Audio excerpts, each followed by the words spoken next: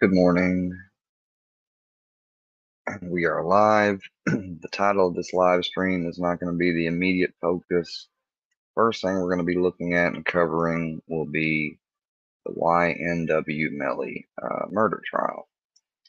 We're going to be checking out a video of a channel that I like, who has been covering the trial from start to finish pretty much. Breaks it down and includes video in it.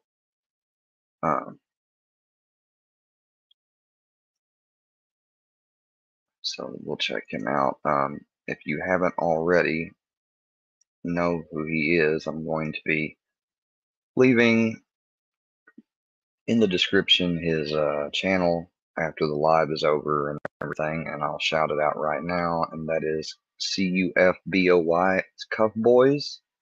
He has 2.15 million subscribers. Make sure to go over there, give him a like, make sure, or a subscription, make sure your bell's turned on all and hit the like button. All right. Let me start it back to where at the beginning I was already looking over it. Turn on the camera for you guys. We use this camera because it shows better quality. All right, let's begin. Count 1 and 2 of the indictment of the crimes of first-degree murder. If you find Anthony Williams.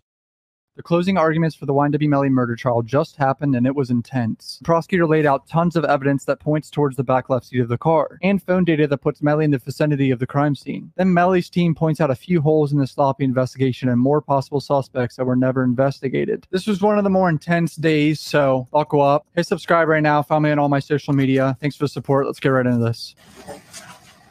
Thank you, please. First look at Melly. You looking tired like always? The defendant in this case has been accused in count 1 and 2 of the indictment of the crimes of first-degree murder.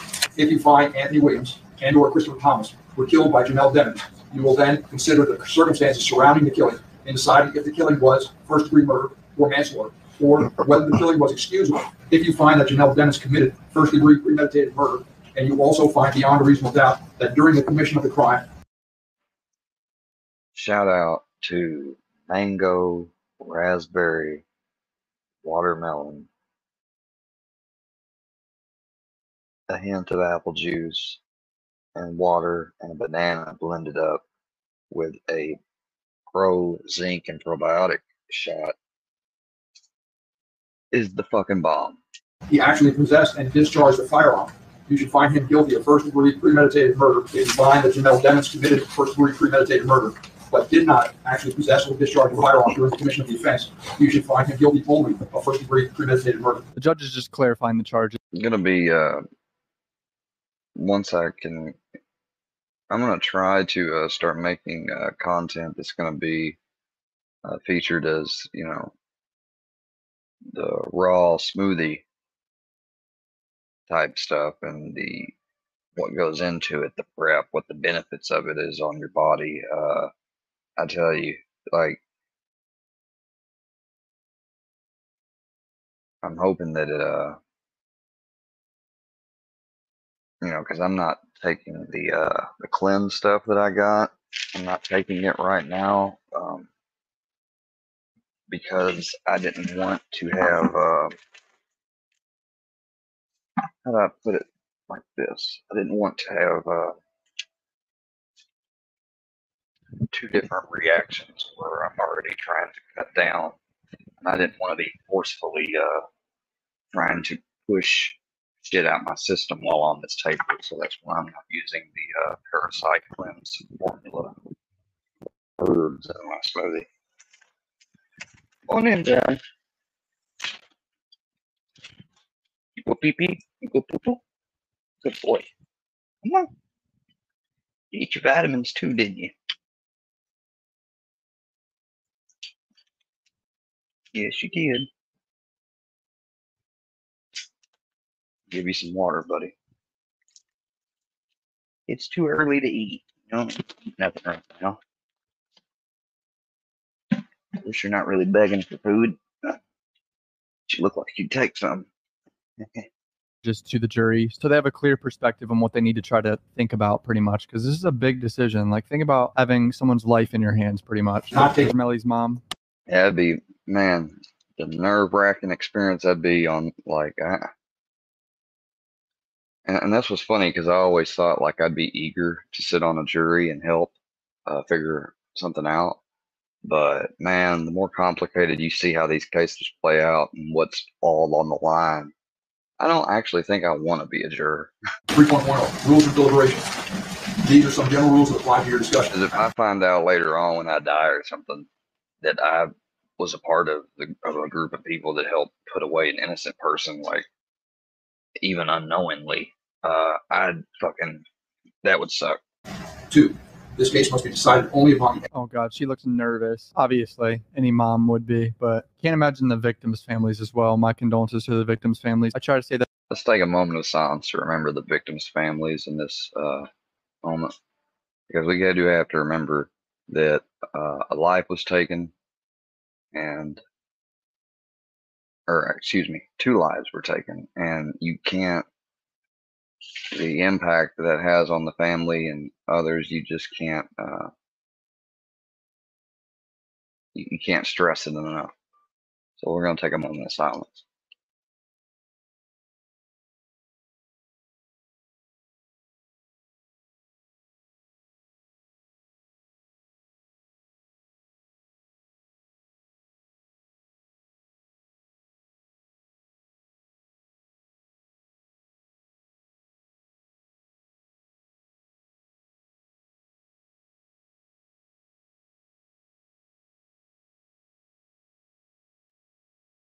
Amen. Also, just in case if anyone asks, because I just had the thought pass by my mind at the end of that. Yeah, I started the cleanse before. I stopped it whenever I made the decision to do this, just in case people ever even wondering. Well, hey, I thought he said he already took some. I did. I did start taking some of it, but I didn't get to the point to where I got to keep going or I wasted it. I still, it pretty much, I only took 2 or 3 doses out of it. There's more than enough to do from what Dr. They told me. As much as I can, but rest in peace, Sack and Juvie. The lawyers are not on trial. Yes, rest in peace to Sack and Juvie. And to their victims' families, please pray for them. Condolences. Your feelings about them should not influence your decision in this case. Whatever verdict you render must be unanimous. That is, each juror must agree to the same verdict. It has to be unanimous vote for guilty or not guilty. And then death penalty actually only needs 8 of them to vote for death penalty if he's guilty first, obviously. He seems so calm. It's kind of crazy. You're supposed to be calm in the situation as a defendant, but like, damn. Did the defendant, Janelle Devins, actually possess a firearm? Then you check the appropriate box, either yes or no. During the course of the crime committed, did the defendant, Janelle Devins, actually discharge a firearm? You check the appropriate box, either yes or no. Ladies and gentlemen, at this time, I can get up here before you and say the defendant is guilty of murder in the first degree. And the law is clear that this defendant committed 2 counts of first degree murder. And this judicial system. He got a fire of man. He probably, this is not the type of prosecutor his defense attorneys or anybody want to be taken, because she is zealous. Does not work without we deemed. We have 2 dead bodies that are dropped off at Memorial Miramar. Christopher Thomas and Andrew Williams. We have Portland Henry, who's lying about anything and everything. He's lying about the location of where it happened. He's lying about when it happened. He's lying about Mr. Devins, the defendant, being in the car at any point that evening. We then have the cover-up that we think. Why does there need to be cover-up? Because there was a murder that was committed, ladies and gentlemen, that's why. So Detective Moretti and the Miramar Police Department have to. Exactly. I mean, yeah. The fact that the decision to try, people can look at it any way they want, but when somebody gets hurt and the first reaction isn't call 911, it's hold on, we'll drive them somewhere, drop them off, and take our time, and because one, that throws off police being able to collect everything. It gives them time to stage, the shooting and stuff that they're alleging that they did, to make it look more like a drive-by and all that. That's a pretty good indicator. I would have been hammering, why did you not call 911? And they're going to say, he had just got shot. We wasn't thinking. He's our friend. We wanted to get him to the hospital as quick as possible. And sometimes when people are driven in personal vehicle to the hospital after a shot or something, they do make it. But by and large, they usually the cases I've seen they don't, and a lot of cases where crimes have been committed, that's exactly what they do is take them.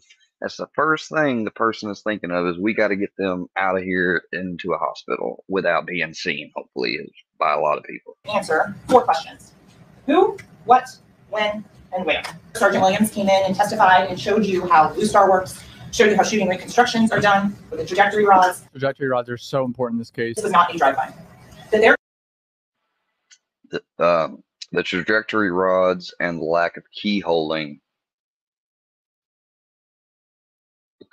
according to experts, it is not a drive-by. So the jury, that's what I'm saying.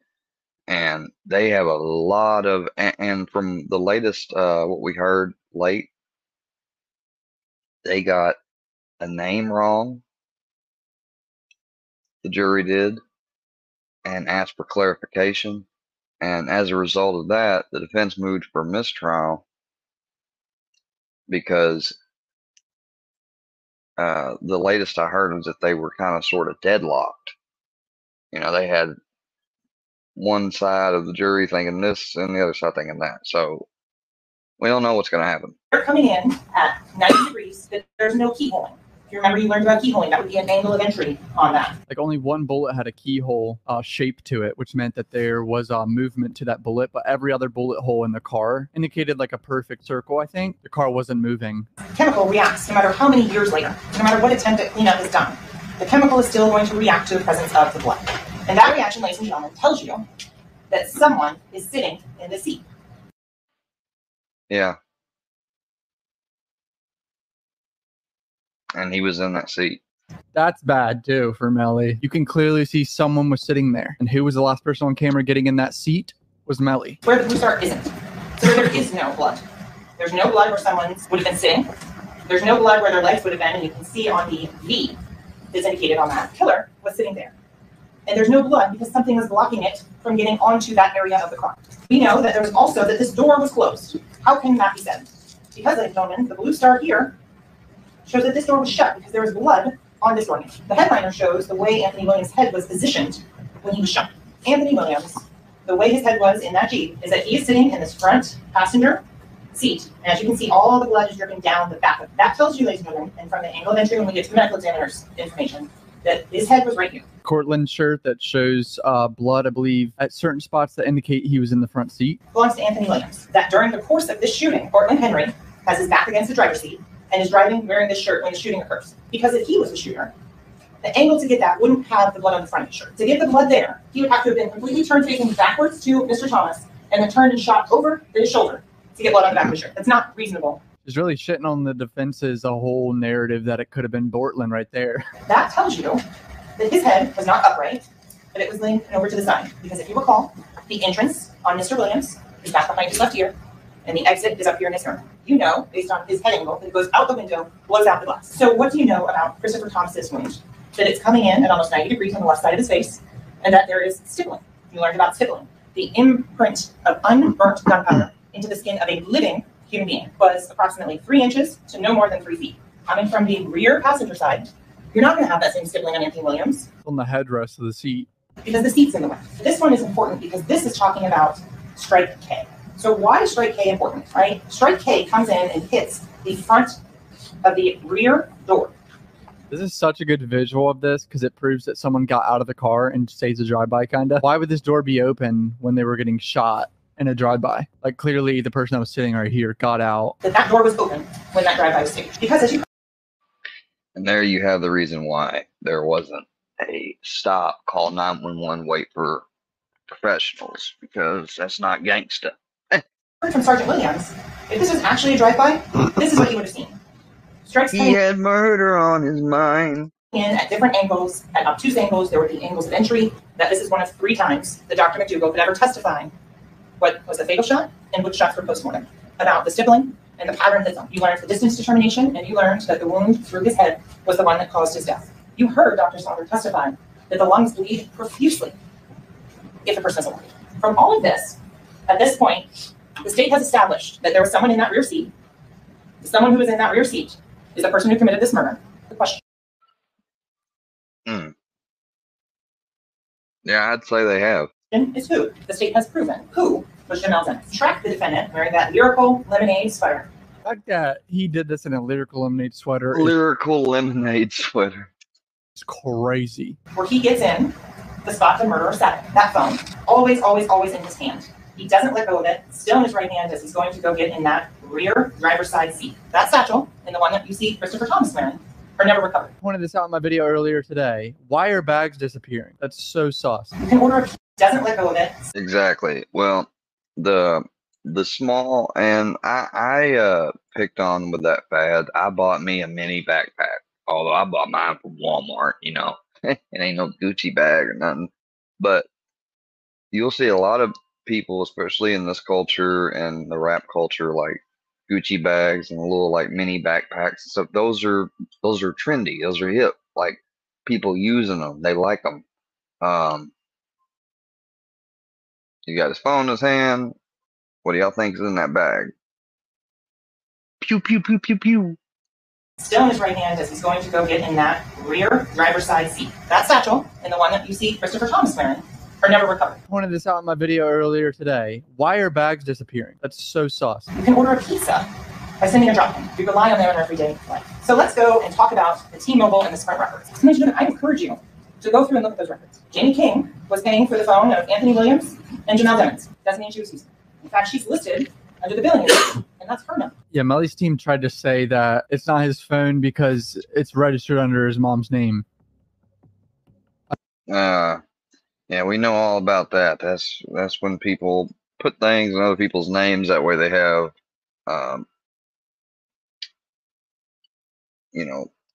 reasonable doubt. They're like, hey, that's not mine. Why ain't it in my name? I mean, I'm pretty sure every single one of us growing up had phones under their mom's name. I still have my phone along with my nephew's mother and my brother. We all still are on a family plan. And I'm the youngest one in the family on the family plan. It looks like Melly had a 491-second phone call with Frederick Givens at 5:04 in the morning. From Frederick Givens, Frito Bank, that lasts 491 seconds. It's not like there's no cars, there's nothing out there. There is things that corroborate that cell phone evidence. And you have Travion Glass in that front passenger seat. If you can watch that video, please, you can see Mr. Glass moving his hands. You can see that he's awake. So at 4:03 a.m., ladies and gentlemen, we have a very specific location the network thinks the phone is. You've learned that at the end of Pembroke Road, out here to the east on this map, there's another set of closed gates that prevents any further eastern traffic. Most human beings can't run 60 miles per hour on their feet. So if you think about the speed at which a phone is traveling, that's going to tell the cell phone company whether it's mobile, inside a building, or outside. Once you hear all the facts laid out like this, it's like, shit, dude. A lot of it points right to Melly, man. Thank you, please proceed. And this isn't, this was. It was 100K track. Melly's manager's there finally. He hasn't been there at all. He looked at not just one phone, but compared and contrasted two phones. That the phones of Mr. Demons and Mr. Williams travel in 3:20 a.m., 40 minutes, all the way out to US 27 in Pembroke Road. On October 26th of 2018, Jameson Francois' phone. Oh, so they're showing where they believe most. That's why they were. Oh, okay. So that's where they took the vehicle to stage the. Is out there in that same US 27 in Pembroke Road location. So is that of Mr. Demons. Very odd location to go to. Nothing out there except. Yeah, nothing out there that early in the morning or anything except evidence of a cover-up or murder. Evidence of a murder.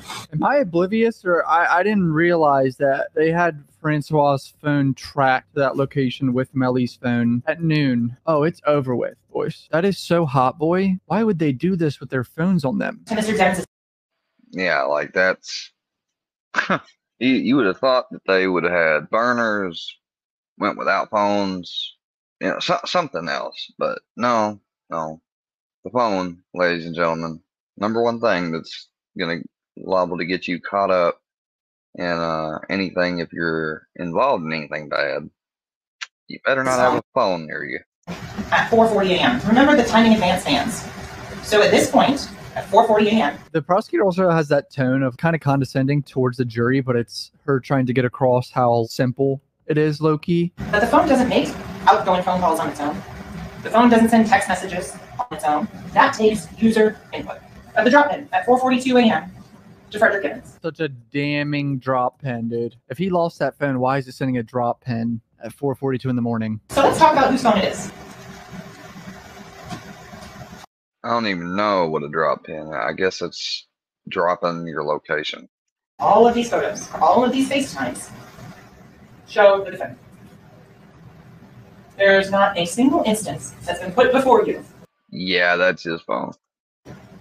in that phone, which is in evidence, it states Oh my god, that's so bad. Speed run of photos of him using the phone. 64 view extraction, and then the phone itself as well. This jail call is a conversation between Melly and his mom, and it basically proves it was his phone because they're talking about giving the phone to track and the passcode and everything.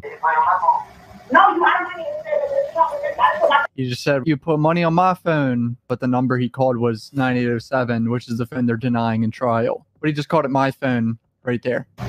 Yeah, that's... And that is the phone number that's being called. That's being identified as my phone. Anthony is saying, myself, Mr. Jennings, Mr. Thomas, we're the CEOs. Sactator was talking crazy, dude. The defendant asked to be picked up from the side of Pembroke Road. That's that drop in that we talked about in relation to the caster. That phone is being used by the person who committed the murder. And then the only evidence before you, the only evidence is that the only person that used that phone was the defendant, Jamel Jennings. Because you learned they were dead for some time. And look, there's no way to put an exact amount on there, but they were not beating when that drive-by was staged. I still can't believe this trial's. Yeah, their hearts weren't beating when they staged the drive-by. So, yeah, because I'm starting to think about this, and for them to try to stage it as a drive-by, and they'd have to kill him first.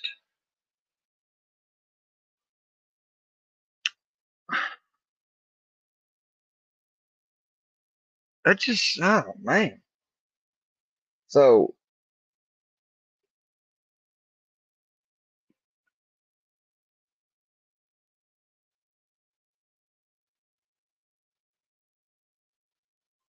I don't understand did they not immediately go out right after killing them to stage the drive-by, or was there 10 to 12 hours of time later? Are you telling me that they left these guys' bodies in the car and then drove them out to that don't. I'm gonna have to look at more of this. It's real, like holy shit. 1,397 steps, 945 meters. And ladies and gentlemen, you can go back, and this is in evidence. You can look through and see when the defendant's at the studio, in the recording studio, you don't see this type of movement. You would have 0 if the defendant was home in bed with his phone. Not necessarily true. All right, I'm at 91 steps for the day. Don't judge me. I woke up and immediately started recording. I'm gonna close my phone and just start jerking it off, dude. I swear to God, yeah, like that shit is not that accurate because Brownie gets recorded steps he probably shouldn't have. I get recorded stuff that like the whole steps tracking thing is not too accurate. And it just added fucking 50 footsteps for me jerking off my phone, so. Alicia Holmes, I think it is safe to say, That's what I'm saying. hates me. And I'm okay with that. Because my job is to prosecute a crime and prove that it happened. She did remember one very important detail. Mr. Dennis, on a FaceTime call with her daughter. She was asked if it was knew about a drive-by shooting because the cover-up has already started. And remember, Cortland Henry is at the hospital. 4:35. Mr. Dennis is not. She's trying to get away with murder. Whatever was said on that phone call was so troubling and so disturbing to Ms. Holmes that she and her daughter then drove immediately to Broward County. Doesn't know her 17-year-old daughter's phone number at the time. Didn't know common sense. A mother is going to know her child's phone number. That little detail about the $5,000 that she got, she said, oh no, that was for a vacation. That was hush money. That's what that $5,000 was. Oh, real quick, click the Acorns link in the description and That was hush money. invest $5 and you get a bonus $5. So you get a free $5 right now if you invest $5 on the Acorns app. Great app. Go do that real quick. Mr. Glass said, Mr. Dennis was not in the car at Red Mitsubishi at any point on October 26, 2018. Trayvon Glass said Melly wasn't in the car, but Adrian Davis says he was. Someone's lying. That explains why 8 people that are going to the exact same location would stop on the side of the road, one person would switch a car. No reason whatsoever. Switching of the cars narrative is fucking stupid. I'm sorry. The cars are tracking together. The phones are tracking together. All the way through until they get to 184. So this casing is at the passenger, rear, driver's side, forward. The exact seat Mr. Dennis was sitting in. in a plastic bag. This cartridge casing is found October 26th of 2018, and we go to November 21st of 2008, are consistent and fired from the same weapon as the one inside the car. That he doesn't have a weapon for comparison. And he gives a list, 30 or so weapons that could have caused this particular casing and projectile. Yeah, Jamel Demons never tested on 10/26/2018, so a lot of kids say Melly didn't have GSR on him. He had no gunshot residue on him. He was nowhere to be fucking found. Obviously, they weren't able to test him for Yeah, and he probably took a shower and everything else. By the time they got to him, there was not going to be any gunshot residue left. GSR. You don't have that here, right? So you have a 3-component GSR and a 2-component GSR, 2 of those. Because he was never tested. Because he didn't speak to law enforcement that day. He didn't go to the hospital. No. He was never tested No. for GSR. Because he knew not everything, but he knew some things. He knew that what the procedure would be like. So that's why yeah. Casings on the side of the road. I'm sorry, but I'm saying it now at 13 minutes in. This Road and dude is fucking guilty. One casing inside the Jeep, all fired from the same firearm. God, when they really lay out all I don't that, know about- here, it doesn't look I too mean, good. that's the problem. That you're talking about people and rappers, which are part of the culture. No snitching, you know. Even if it was all one person's plan that pressured it on the others, they still are like bred and born into this thing of you don't tell the truth to the authorities. You just don't. That's the whole game. We're the bad guys, and they like to, you know, they the peoples, and they gonna have to catch us dead to rights, you know.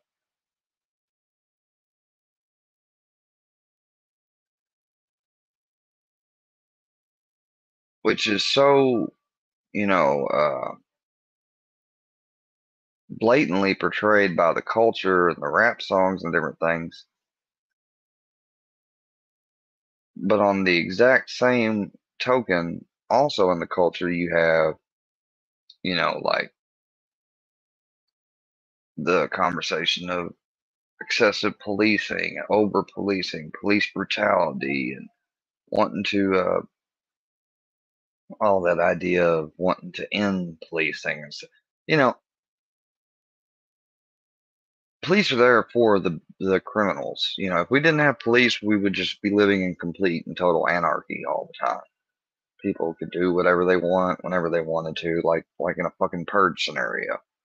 So I just find it funny that one of the some cultures that cries about abuses from the police actively talk about how they ain't gonna work or try to help the law solve any of those cases. Even the cases where friends of theirs was killed and they might know something, they still ain't gonna talk because that breaks code.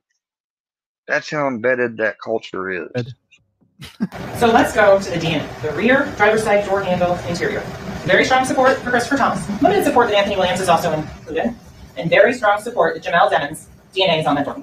The evidence clearly shows the defendant is a G-Shine blood gang. And in benefiting the defendant and promoting or benefiting his position in the gang, it then helps the gang itself. I've been Look at them fucking long ass nails, man. I can't stand my nails to ever get that on long. bullshit on that this whole time, I know, but I don't think he killed his 2 best friends to get further in G-Shine. But if Melly really did this and killed them, it was just a big emotional fight. It wasn't a fucking gang killing. And look at that, there is a benefit.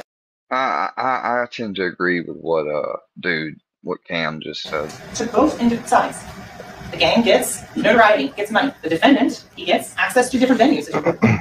This is a planned drive out to the edge of the Everglades. This shows pre-planning and premeditation. This is a consistent, quick, no stops, no detours. So having the firearm already. And like, how do you know that they have the firearm already and the defendant had the firearm already? Because he asked for it the day before. Sent a text message to Anthony Williams asking, where's the firearm? There's multiple discussions about this firearm. Where's the firearm? This is discussed. That is not a lighter. That is not a really great song. That's a firearm, ladies and gentlemen. But look at the stress being placed on this defendant. Where that fire? Where that fire? Y'all, where the fire? Who's paying the bills?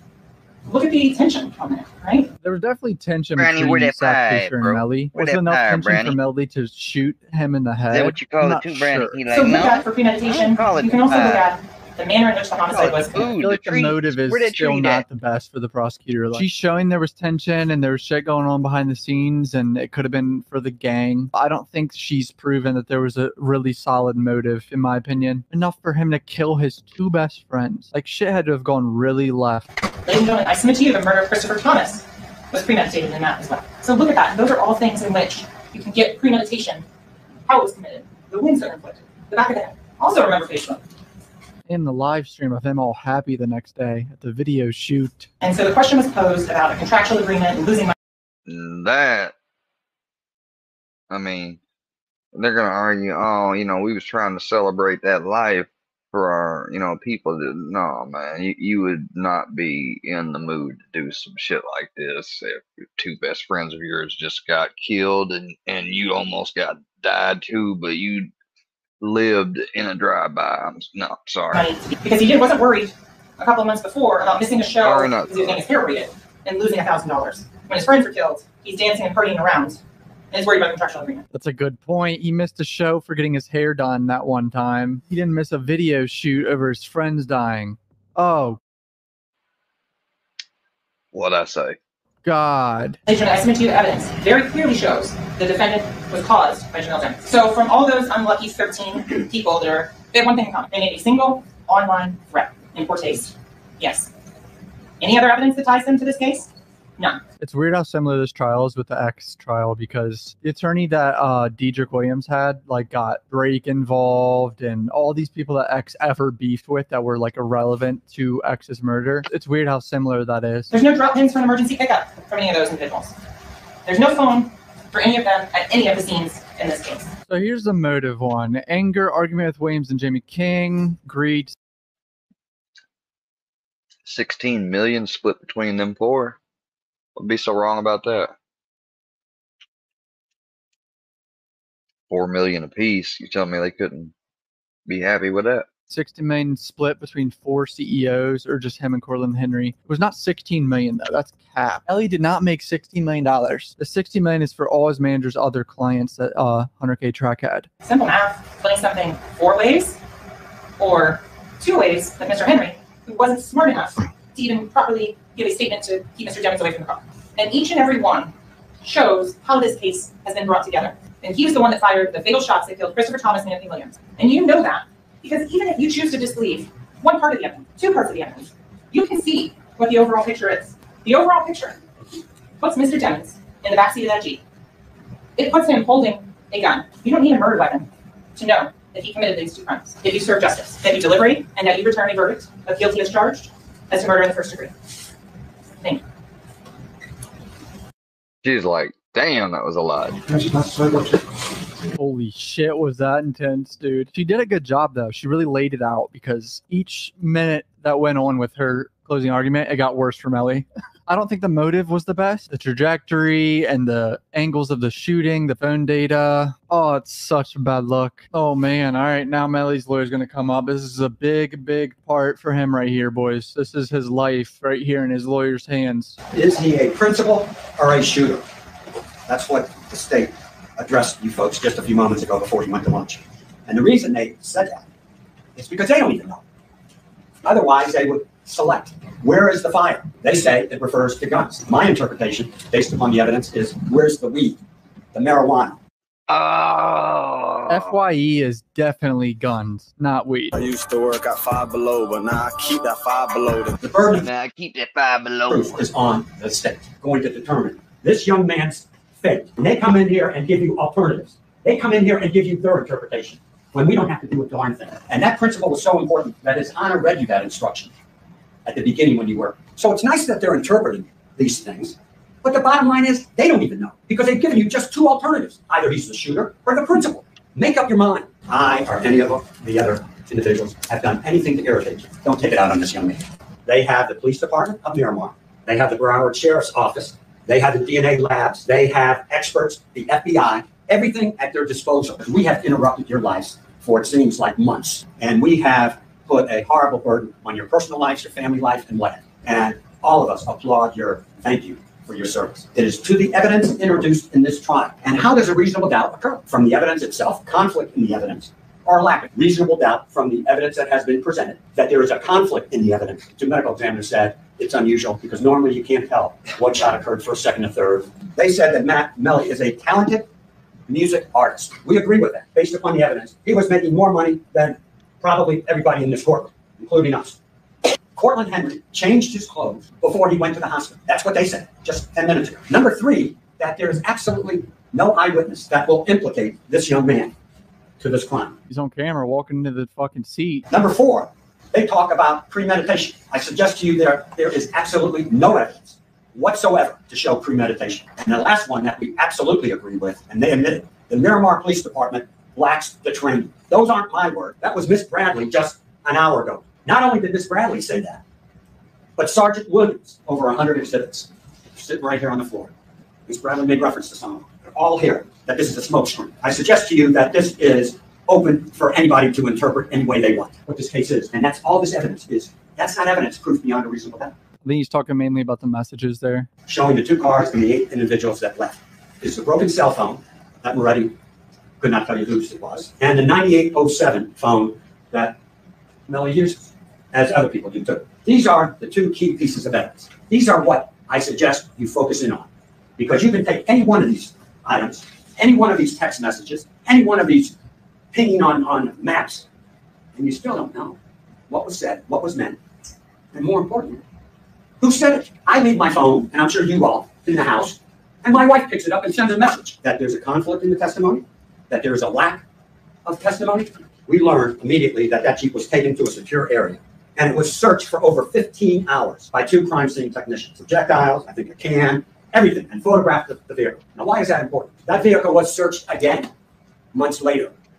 But it didn't stop there, because about 3 years later, miraculously, even though it was searched for hours by crime scene technicians, Sergeant Williams comes into the scene at the request of the state of Florida, and miraculously he finds additional evidence, 2 projectiles and a bloodstain that obviously everyone else missed. That should tell you something about the quality of this investigation. He's not wrong there. I agree with him. The investigation was definitely sloppy on the Miramar side, but does it change the mountain of evidence, even if it's circumstantial? Not really. Knew where this young man lived, along with all the other 7 people. Cortland Henry lied to the police. Why in the heck don't you get a search warrant for the house? Why in the heck don't you? Don't tell us we didn't know where he lived. Don't tell us it was months later, because they go into the car 4 years later. So why don't you do it? But let's go into the 11 witnesses now. The first one, and they mentioned it, the manager, that's the head guy of the gun and tool mark unit of the entire Broward Sheriff's Office. That can you tell or determine the distance between the shooter and the victim? Can you tell us that with all your experience? And what does he say?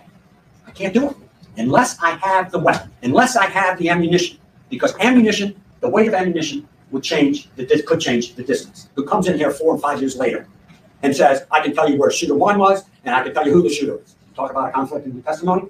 It's one or the other. It can't be both. This FBI agent, Brendan Collins, he is an expert in tracking phones. His expert.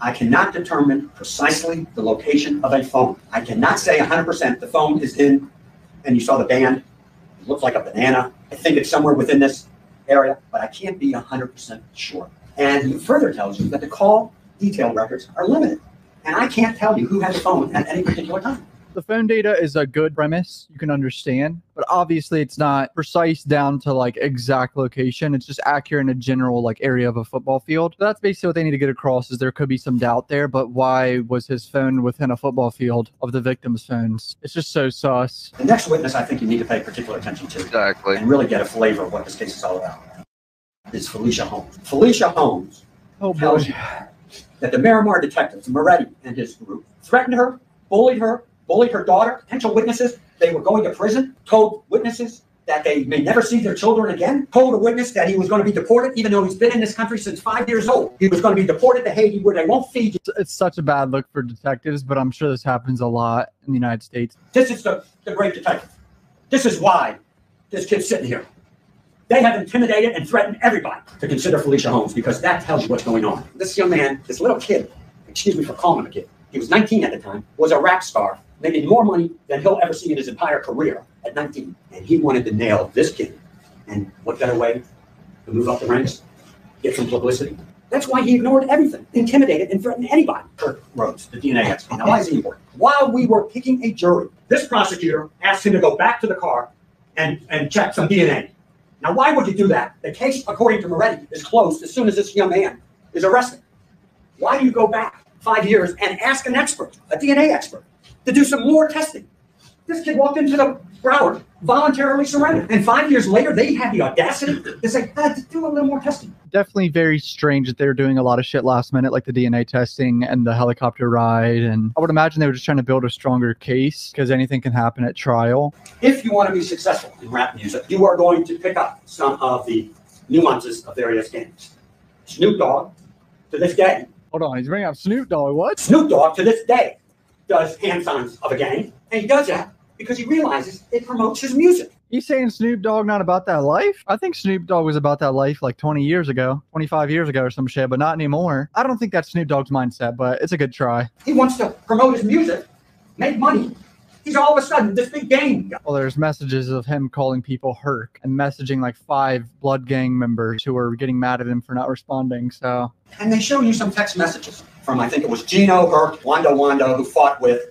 Quando Wando? Moretti has no idea who Gino is, no idea who Herc is, and doesn't know about Wando. This is the great investigation. But he also refers to some text messages where those individuals that are in fact associated with the gang text him, and he's not responding. And to the point of not responding, they say, they're going to put you on the plate. Now, that's not for dinner. That's not for breakfast. We learned what that means. They're going to have you killed. Why wouldn't you investigate this? They want you to believe that there's no evidence of that. How do they know there's no evidence if they don't investigate? All these phones, yeah, Gino and Herc, you have their text messages. Go get their phones. The presumption of innocence stays with us during the entire trial until and if they can prove beyond every reasonable doubt that this young man did anything wrong, that the first shot to Williams and Thomas were fatal. Thomas's injury to his hand came first. It was a defensive wound. We know that couldn't happen based upon the medical testimony. Special Agent, FBI Agent Collins, and 2 medical examiners conflict with Williams' testimony, that you should take Williams' testimony and ignore it, toss it out. You can't have it both ways. And tell him that he's going to live life in the state penitentiary without parole or being on death row. This is the investigation they want you to rely upon and say it's proof beyond and to the exclusion of every reasonable doubt. He's not wrong. He's not wrong. Some of the investigation was definitely bad. He doesn't go to Applebee's to check Yeah. their surveillance tape, or the bank on Miramar Parkway to check their surveillance tapes. He doesn't go to the fire station to check their tapes, surveillance tapes. Oh, He boy. knows. How do you know it if you don't check it? How do you know something unless you investigate? You look at all this and say, heck, man, 100 exhibits, 500 photographs out of a cell phone, all these text messages. What does it mean? Hopefully, for the state, you'll say, hey, where there's smoke, there must be fire. And say, hey, too bad, young man, too bad. There's a lot of stuff sitting here, and hopefully you will not fall into that trap. Trevion Glass, the individual who got into the red Mitsubishi, convicted of 2 felonies. Now, why is that important? Trevion Glass, the state called, as their star witness, basically say, Melly never got into that red Mitsubishi. And he told you one interesting thing. This is important right here because he's trying to hit on Trayvon Glass's testimony about Melly never getting in that car, so. And he doesn't want to go back to jail. Now, who has the authority to put him in jail? We don't. Who could put him back in jail? And that's the state of Florida, whether it be through the state attorney's office or the police department. And he miraculously is the only one that says no one got into the red Mitsubishi. Kind of a good point. Jameson Francois. And certainly if you ask him, how long have you had this phone? And he says, I never asked him. How convenient. That's them hinting that Jameson Francois had the phone the entire time, which is just unrealistic, but whatever. Get a warrant for that phone. You've got warrants on a lot of phones. Get a warrant on that phone if you want to see what it is. It'll ruin the investigation. No reason, I think, was the exact quote, for the Jeep to stop on the side of the road. The reason was because he needed a bathroom break. Just like you and I did when I raised my hand or stand up. And at 3 o'clock in the morning, 4 o'clock in the morning, if he needed a bathroom break in the dark highway and you saw him carry it in his hand, he'd leave it on the seat of the car. And we know that the car sped off because there was another car waiting, the red Mitsubishi. The poor kid had to urinate, and the phone was in the car. But they don't want you to know any of this. He's saying that the reason why the car stopped was that Melly had to take a piss and he left his phone in the car in the middle of the dark road and then they sped off for whatever reason. I've definitely done that, teenager or whatever in high school, and I have to fucking piss. I'm with a group of friends. Someone wants to get out and pee real quick on the side of the road. Yeah, it's definitely happened before. like a drunken night. It's definitely a possibility. Every time I ever did that, they would like take their phone with them to like use the flash. Like I would want to see what the fuck is around me if I'm peeing on the side of the street. I would have my flash out. Ask yourself. They keep telling you to use your common sense. Use your common sense, please. Ask yourself why a lead detective of a double homicide would not ask Jameson Francois, where the hell are the guns? Where the hell are the locks that belong to the guns? Where are they? Because God forbid, those or one of those could be the murder weapon. The investigation of this rap star is down the tubes. Get up here, State, and tell them why you didn't search the house. You learn about Frito Bang, supposedly takes him somewhere. Why in the heck don't you search his house? Even if it's 4 months later, 5 months later, 10 months later, and use that fancy spray. They did absolutely nothing once they got that surveillance tape. Blinders on them. We're not going to look to the left. We're not going to look to the right. We're just going to direct everything to this young man. You heard about Crucial Almighty David Hedgehack, who wrote and texted, "We killed 2 of you." And in that message, he had a target over someone's face. Whose was it? Guess what? It's Melly. And he did it within hours. And what did they do? Nothing. He's the manager who had $16 million. If anyone had a motive, it would be Jameson Francois, possibly. That is required before you ask 12 of you to either put him on death row or life in prison. Quando Wanda, why don't you check him out? He's going to be on a plate. They're going to kill him. Moretti says, I don't even know who the heck Gino is because no one told me. Because I was woken up when someone was crawling in the back seat. How do I know that? When we got to Melly's house, he's the one who had to open the door because only he and Cortland Henry had the key. They told you that they would prove each element of this case. What they have proved to you is that Cortland Henry is involved in this case. Who else, if anyone else, you folks don't know. They tell you and play you a video where Melly appears Cocoa Beach that afternoon. Well, as AD told you, there was a contract. People were going to lose a lot of money. And he happens to be, at the tender age at that time of 19, a professional. Other than, at the tender age of 19, this kid, say kid, I shouldn't say that. This man, young adult, is a professional. They say because he didn't show up at 1 or 2 jobs, that, well, what the heck? They have no idea what the contract was, especially when you're talking about a 23, 24-year-old kid. Man, young adult. To me, he's a kid. The worst thing you could do is sit and see on this justice. And we have sat here for months, starting in April. And I suggest to you right now, you should have more questions than when you were selected as jurors. God, I know she's probably so nervous. And check off. Count 1. We, the jury, find as follows to the defendant. Not guilty. We, the jury, on count 2, find the defendant not guilty. You may think he might be involved. That's not enough. If you waver and vacillate, that's what reasonable doubt is all about. This is fucking crazy. I feel like Netflix gonna make a TV show on this for sure. There's only one just verdict based upon the evidence they present. Because there's a lack of evidence, there is a conflict in the evidence, and the evidence itself, and the investigation itself, stinks. Overall, I feel like the prosecutor did a little bit better than the defense, like a little bit better, and like laying out everything. I feel like he was a little bit jumbled. He was trying to defend a lot of points, could have got a little confusing to keep track of and all that, but I feel like the prosecutor was a little bit more organized, concise. But fuck, dude, it's a coin flip. Like, we don't know what this jury's thinking. I truly believe this is a coin flip. But now we have the rebuttal of the prosecutor here. She gets a short rebuttal, I believe, so let's get it. It's an Apple phone charger going to the back seat right there, not an LG. And also, ladies and gentlemen, you know that LG phone wasn't working on October 26th of 2018. So let's be very clear on that. Let's talk about Adrian Davis. That assumes that Adrian Davis's testimony is consistent with every other sworn statement, deposition, and trial testimony in this case. If the witness is not credible and doesn't agree with any other piece of evidence in the case, Anthony Williams, is the back door unlocked? Yeah. What about this one, where Mr. Jennings is asking, oh, does Bort have the garage button? More than one way to get into a house. Well, she said more than one way to get in the house. That was kind of a big point for the defense, was saying that only Melly and Bortland had keys to the house. Adrian Davis had a key. There's no question based on these messages. Say that a man who spent 20 years in armed services, protection, and furtherance of his country cares about publicity? There's no impeachment. There was no articles or news things on that. No, Detective Moretti is here fighting on behalf of Christopher Thomas and Anthony Williams. Calling someone a kid, anything like that, is a play on your sympathy. And ladies and gentlemen, you agreed when we sat down for jury selection that sympathy would not come into play. And the only person who had the opportunity, the reason, and the means is this defendant. He was playing on that sympathy pretty hard. Once the evidence is there as to each element of the offense, there is no longer a presumption of innocence. There is no question as to what that picture shows. That this defendant committed 2 counts of first-degree murder. Not once did he mention anything about a key break. Never came up. Could have testified. Well, that's a good point. Adrian Davis never said anything about a pee break, but he did say he was asleep. Phones don't send messages and walk 1,300 steps by themselves. What the evidence does show, the defendant was consistently in that Jeep, and that Jeep never stopped during that whole course of travel. As you heard, ladies and gentlemen, that DNA was collected October 26th of 2018.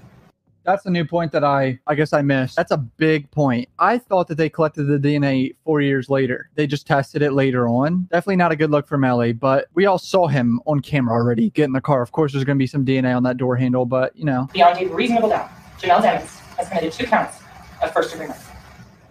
Thank you. That's a mic drop if I've ever seen one right there, dude. A lot of things point towards that back seat. And who was in that back seat? Melly was, man. All right, that's pretty much it for the closing arguments. Now the jury decides YNW Melly's fate. However long it takes, it's over for today on Thursday, but they resume tomorrow and Friday. I'm going to go live on this channel as soon as there's a verdict. I'll try to go live. I still think it's a coin flip. Maybe like a 30% chance he gets a not guilty vote. I don't know. We're in Paris, Kentucky, where 30-year-old Bass Webb has been charged with 2 counts of attempted murder. This surveillance video taken outside a Kentucky jail a week earlier captured the moment when Webb, a former inmate there who served 3 months on assault charges, accelerated his car and tried to run over 2 jail employees. One man was able to get out of the way, but one man was injured after Webb's vehicle pinned him against the wall. At his first court appearance before Judge Vanessa Dixon, Webb's bad behavior continued.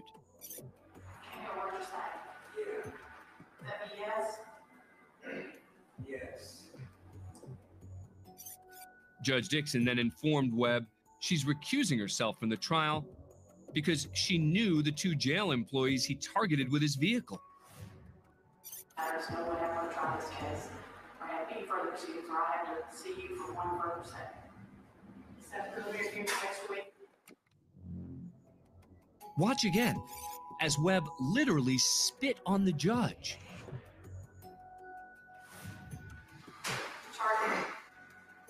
But this incident is far from the last time Bass Webb will spit in the face of the law. While waiting to go to trial, he and 4 other inmates incited a riot inside the Fayette County Detention Center.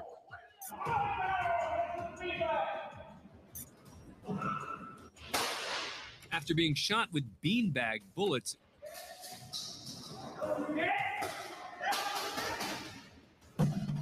and hit in the neck by a pepper ball, Webb whips a metal telephone box at a corrections officer.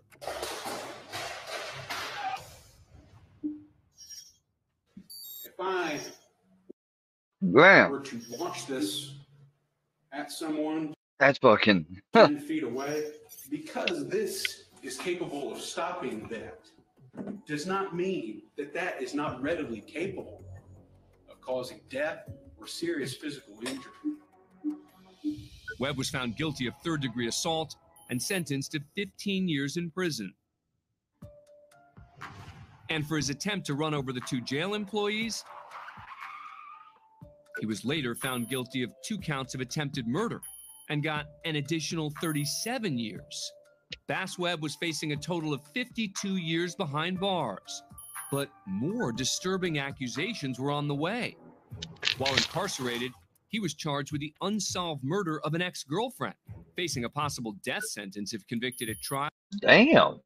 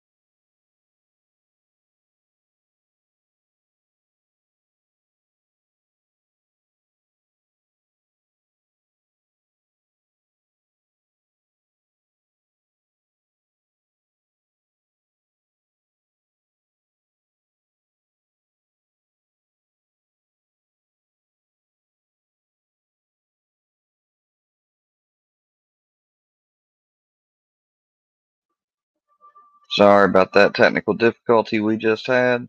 Let me re-add it back.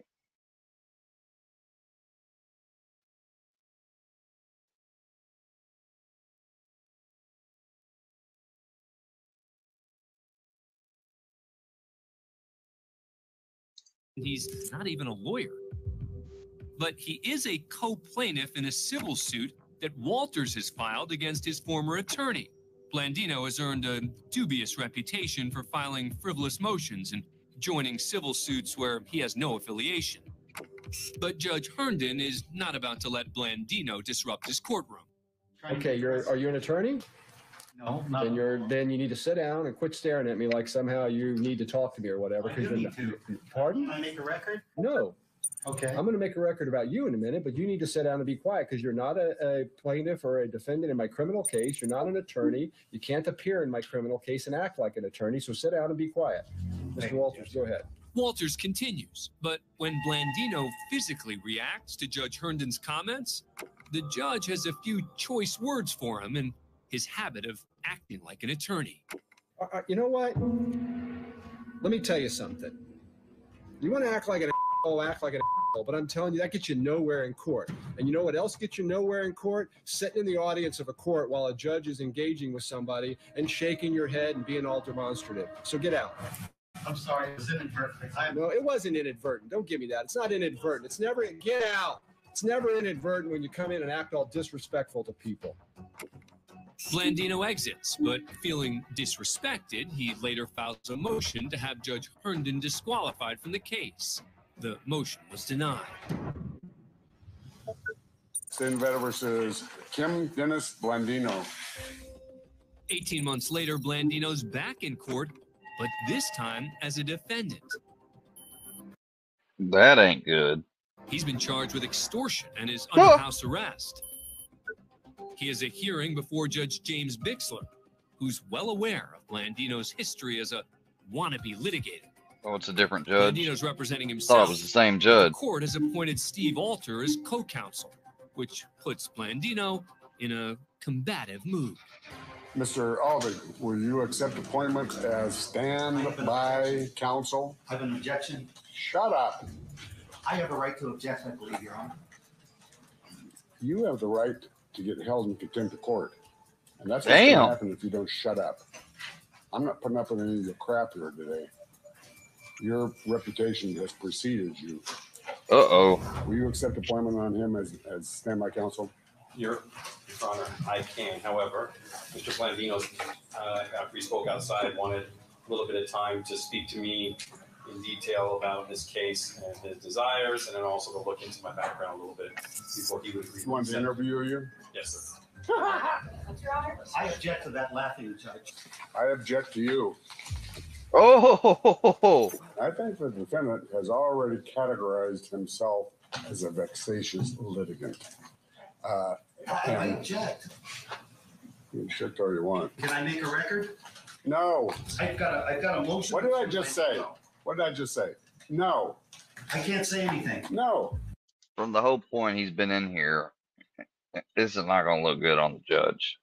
I'm sorry, it just don't. Blandino refuses to quit, to the point where others in the courtroom begin reprimanding him.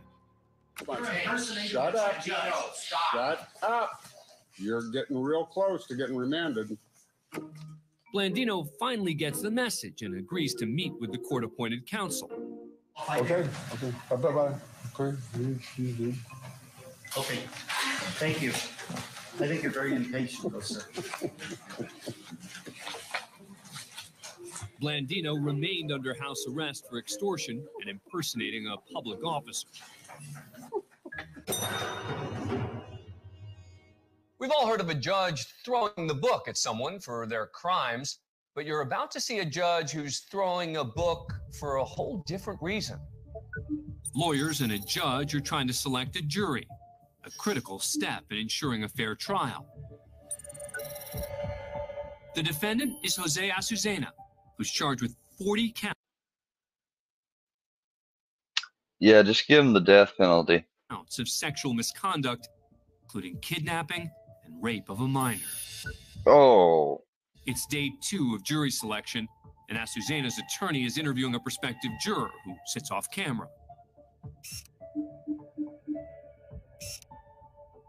The judge listens on.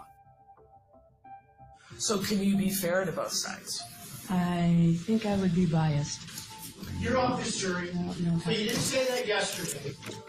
It looks like the judge has taken issue with a potential juror. Well, I said I had no, listen, what we're not going to have in this jury is people coming in overnight and thinking up and trying to make it up now so they can get out of the jury. That's not going to happen, all right? Right? Because if I find that someone says something yesterday under oath and changes it because they're trying to fabricate something to get out of serving on this jury, there's going to be repercussions. The judge is unsatisfied and demands an explanation. What's going on here? Tell me what's going on. I said I had other issues yesterday, and you said you'd get back to me. Right, so why you got issues? Why can't you're saying that you can't be fair and impartial to both sides? You're going to completely throw out our entire justice system because you don't want to be fair and impartial. Disgusted with the juror, who happens to be a nurse, the judge throws a book, which turns out to be a pocket-sized version of the U.S. Constitution, against the wall. Things are heating up, so attorneys attempt to intervene. Your Honor, may we approach? Your Honor, we can't approach. You're not going to be fair and impartial. Like I said, with my nursing history, and I've been involved with child abuse, and I've been involved with incest with young girls that deliver 13 years old. It makes me rather, biased. Ma'am, you're off this jury. You're off this jury. You're removed. Go home. Right? The nurse is excused from jury duty, not before the judge gets in one last remark. I don't like your attitude. The case against Azucena eventually makes it to trial, and he's found guilty. He's sentenced to life in prison, but that's not we're going to warehouse him. Where the story ends. You're saying that you can't be fair and impartial to both sides. The Nevada Supreme Court overturns the conviction, claiming... Oh my God.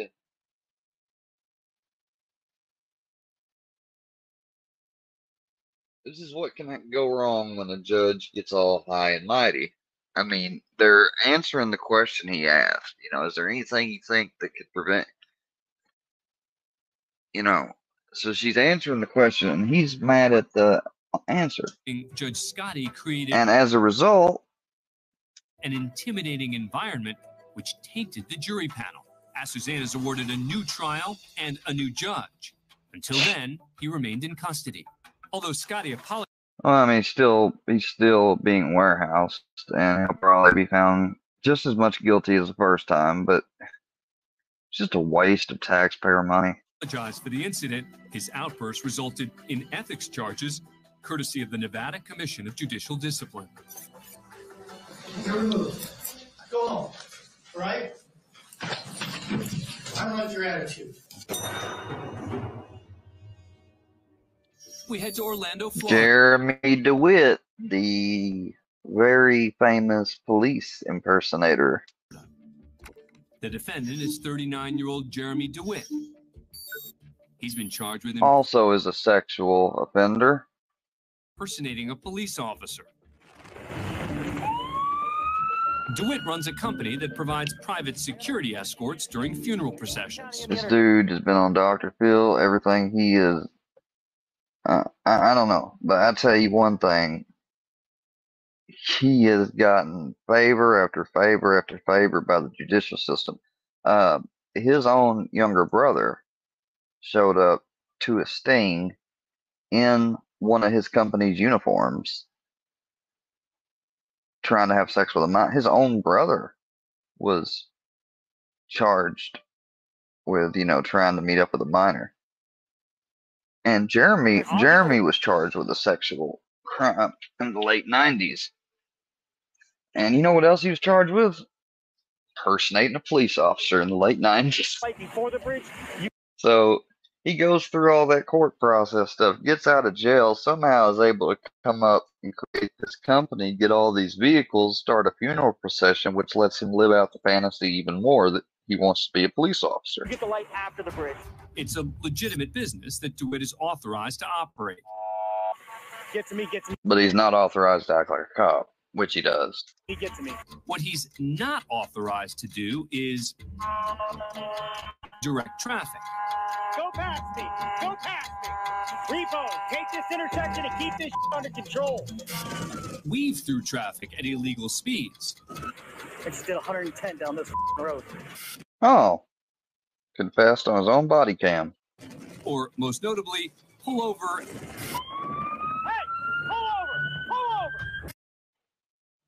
Outright. And confront drivers while dressed somewhat like a real officer. What are you doing? What the does it look like I'm doing, dumb? Get the over before you find out. Stop pretending you're a police officer. Listen, I know what I'm allowed to do and what I'm not allowed to do. What you need to do is figure it the out before you start talking. With such blatant behavior, the local media gets wind of what DeWitt is up to. Before long, he appears on the radar of the real police. And in 2019, after police observed him breaking traffic laws, he's arrested while working a funeral. Who is this guy? Oh, that's Jeremy right there? When officers questioned DeWitt about the registration of his motorcycle, which comes up as stolen, he becomes livid. Sergeant, my vehicle's not stolen, Sergeant. I can tell you right now, everything's being videotaped on my body cam, Sergeant. Okay, so, I have the registration, Sergeant. Officers search DeWitt and find an arsenal of police gear, including handcuffs, mace, and a baton.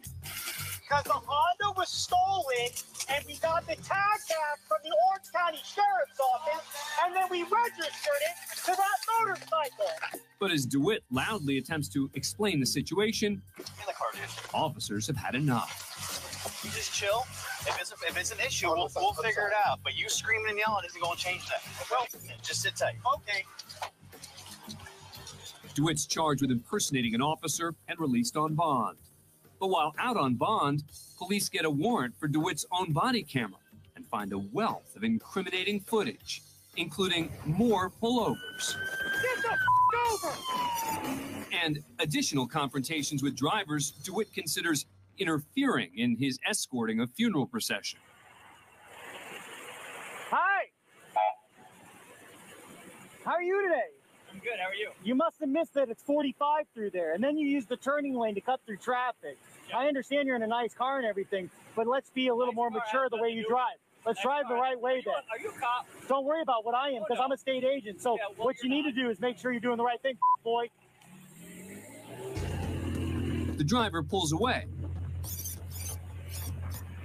It doesn't take too long for DeWitt to catch up. Yeah. That's real nice. Yeah, I know. The way you almost hit me, boy, is the way it's professional, bitch ass. You're not a cop. You want to fight? Violate the rule too. How's that? You act like you're stopping me. I didn't pull you over. Did I make a traffic on you, boy? Come on, let's go, bitch. DeWitt's arrested again and brought before the judge with 2 more charges of impersonating an officer. You were arrested pursuant to a probable Just throw him away too. cause warrant for falsely personating an officer. Once again, is released on bond. Thank you. How? How? Revoke the bond. Turns out DeWitt has quite a history of playing cop. He was convicted of the same charge back in 2001. But DeWitt can't seem to stay out of trouble. And after multiple arrests for impersonating an officer, he's back in court again. Your name, sir? I'm sorry, Jeremy Charles, Your Honor. This time he's not here for being a fake police officer, but for failing to register a vehicle as a very real sex offender. In 2005, DeWitt was convicted of lewd or lascivious battery involving a victim between 12 and 15 years old. Mr. DeWitt, you're here today because you're arrested on an arrest warrant for a sex offender violation, failing to register as required. You're also out on bond on 5 charges of falsely impersonating an officer. The state is requesting his bonds be revoked on his prior cases, giving the new law violation continued pattern of criminal activity. Yes. He also poses a flight risk. The prosecution again asks that his bond be revoked. But once again, DeWitt catches a break. No, I'm going to leave the bonds in place. Why? As for his remaining impersonation charges, until his trial begins, DeWitt remains free on bond. I think he got 18 months, Next which was is crazy considering he got charged with it 5 times, but they might have overcharged him. I don't know. Tampa, Florida, for a Zoom court hearing. All right. So we're here on State of Florida versus Jennifer Carvajal. The 24-year-old's facing serious charges, including DUI manslaughter after a passenger in her car was killed and 2 others severely injured in a high-speed Whoa. car accident. This police dashcam video shows the car driven by Carvajal traveling at 111 miles per hour on a That's arrestable. Florida highway.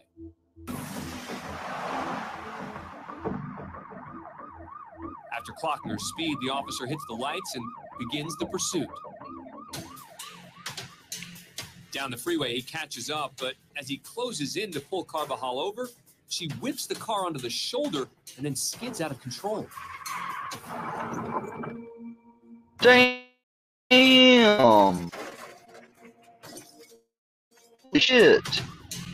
Down the freeway, he catches up, but as he closes in to pull Carvajal over, she whips the car onto the shoulder and then skids out of control.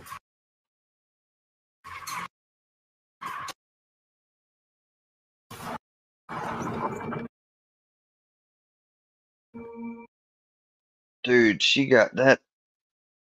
That's at least a car and a half length of air she got. Holy shit. And then hit in the front and flipped over.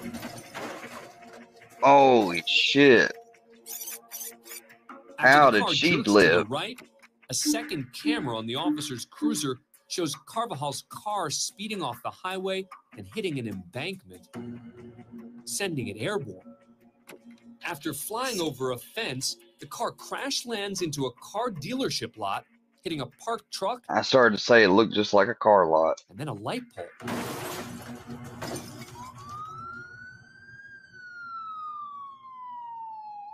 At the scene, emergency personnel discover the 2 passengers were ejected from the car. Oh my God. Another was seriously injured inside, and Jennifer Carvajal, the only one wearing a seatbelt, had just minor injuries. Her blood alcohol level was later recorded at 0.10, slightly above the 0.08 legal limit. One of the passengers thrown from the car, Carvajal's 22-year-old cousin, did not survive. Let's take a moment of silence for that victim. Wow.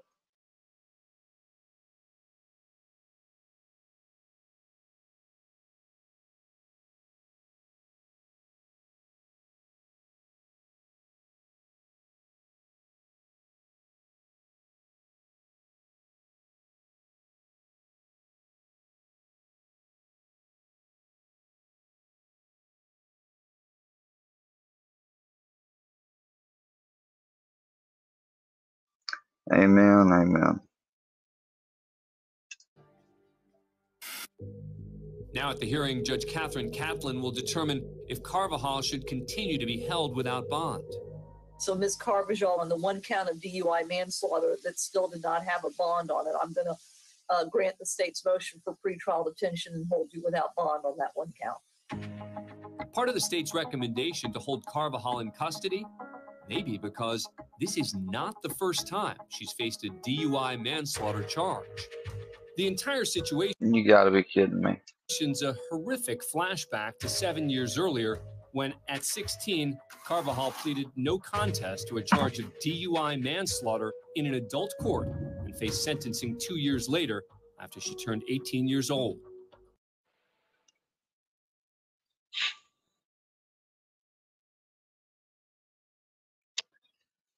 Let's have a moment of silence again for those victims.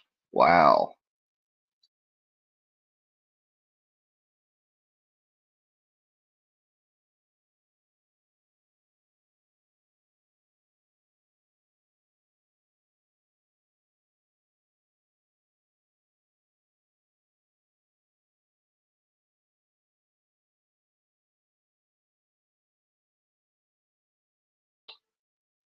Hey man, I tell you what, this is crazy. Carvajal was sentenced to 5 years in prison with an additional 5 years of probation. So she just got off that, or is she still on it? She's still on it. Of course, don't let her out. If she just got off of it, she obviously didn't learn, so don't let her out. Probation that was still in effect when the second incident occurred. Oh no, she was still on probation for that part. Great. In addition to having Carvajal I'm being sarcastic. held without bond, the state then makes another request. The state is requesting that the defendant be ordered not to make contact with either of the two living victims or to the mother of the deceased victim, in this case, Pedro Carvajal, and his mother is present with us today, Your Honor. Wow. Both Carvajal and the victim's mother can be seen wiping away tears as the family tragedy and no contact orders discussed.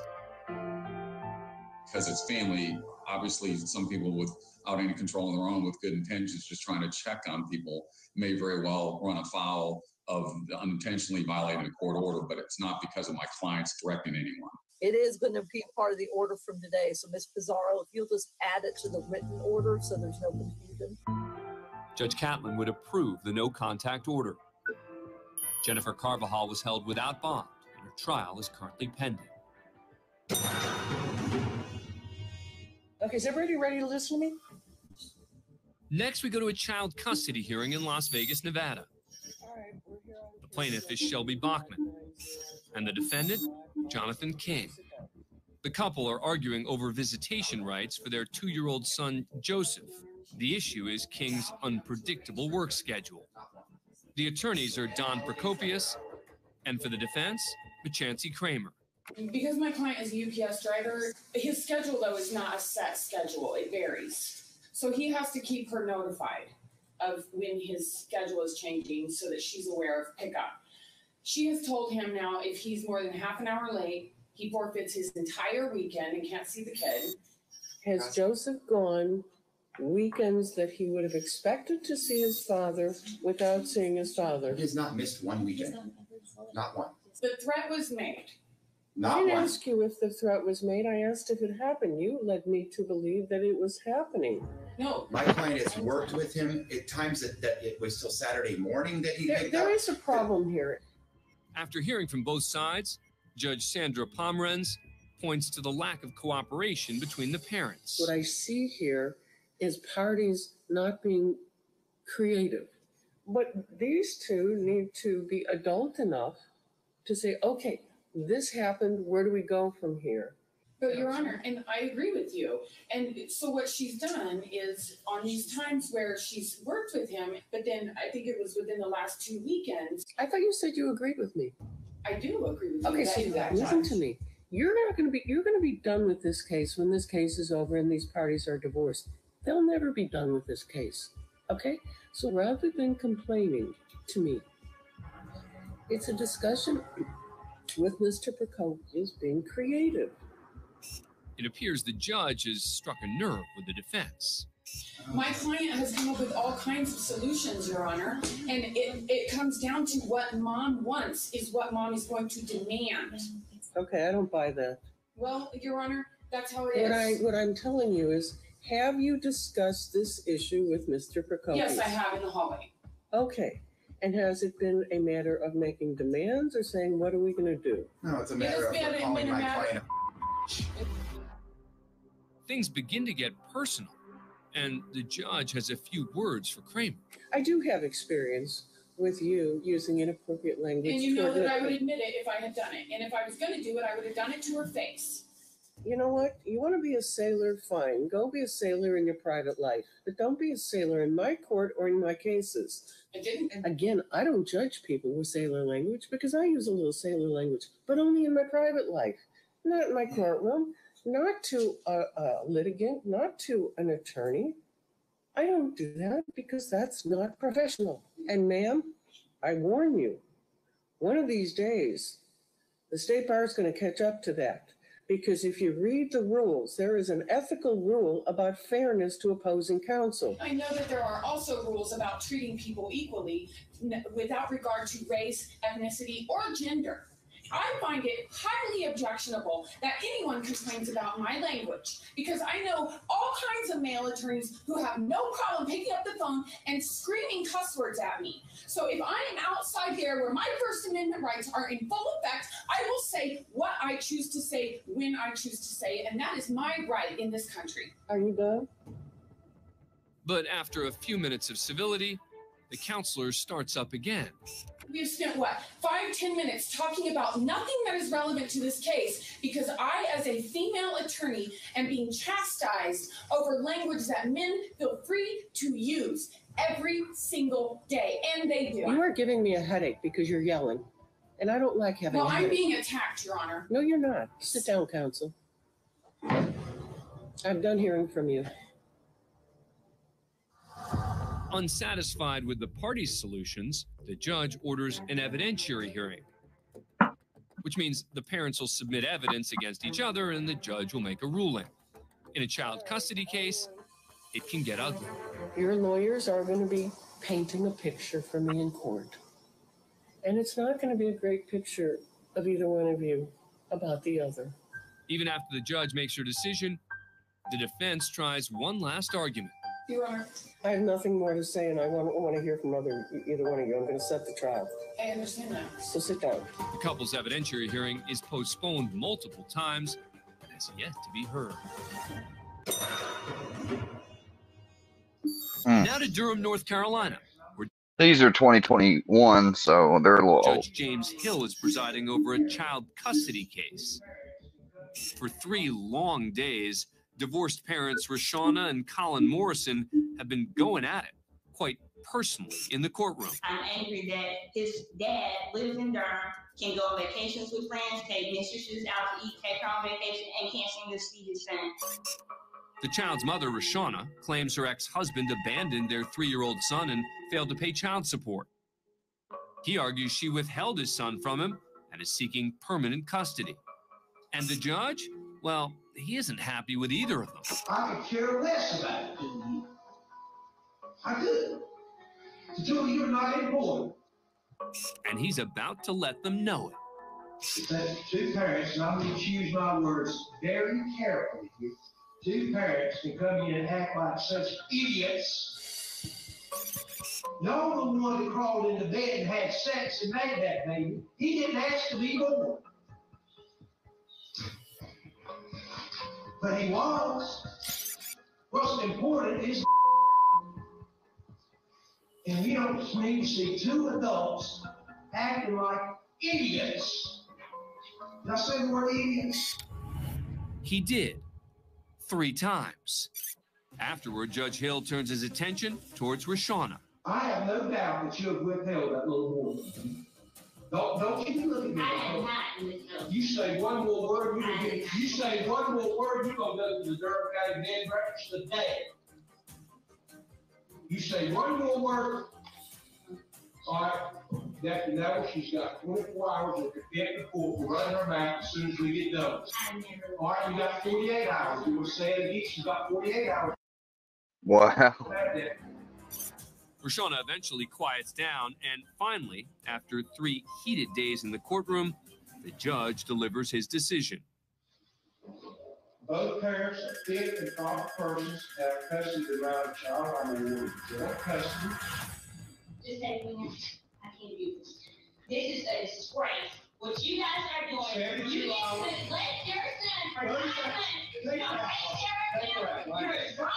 You have a mistress. You have no one who doesn't do anything for everything. I take care of my family's business, and I get when he chooses to be in his son's life whenever he feels right. As officers try to restrain her, Morrison's brother, Sherrod Smith, comes forward from the back of the courtroom. At first, he tries to help by calming down his sister. But when that doesn't work, and Rashawna throws a bailiff a right hook, Big Brother's caught in the middle. Officers try to restrain him, but he sends one of them flying. Meanwhile, the judge makes a quick exit. As one deputy fights to gain control of Morrison, another puts her brother in handcuffs. And here come even more officers to shut things down. Sorry to say that panic button ain't working as quick.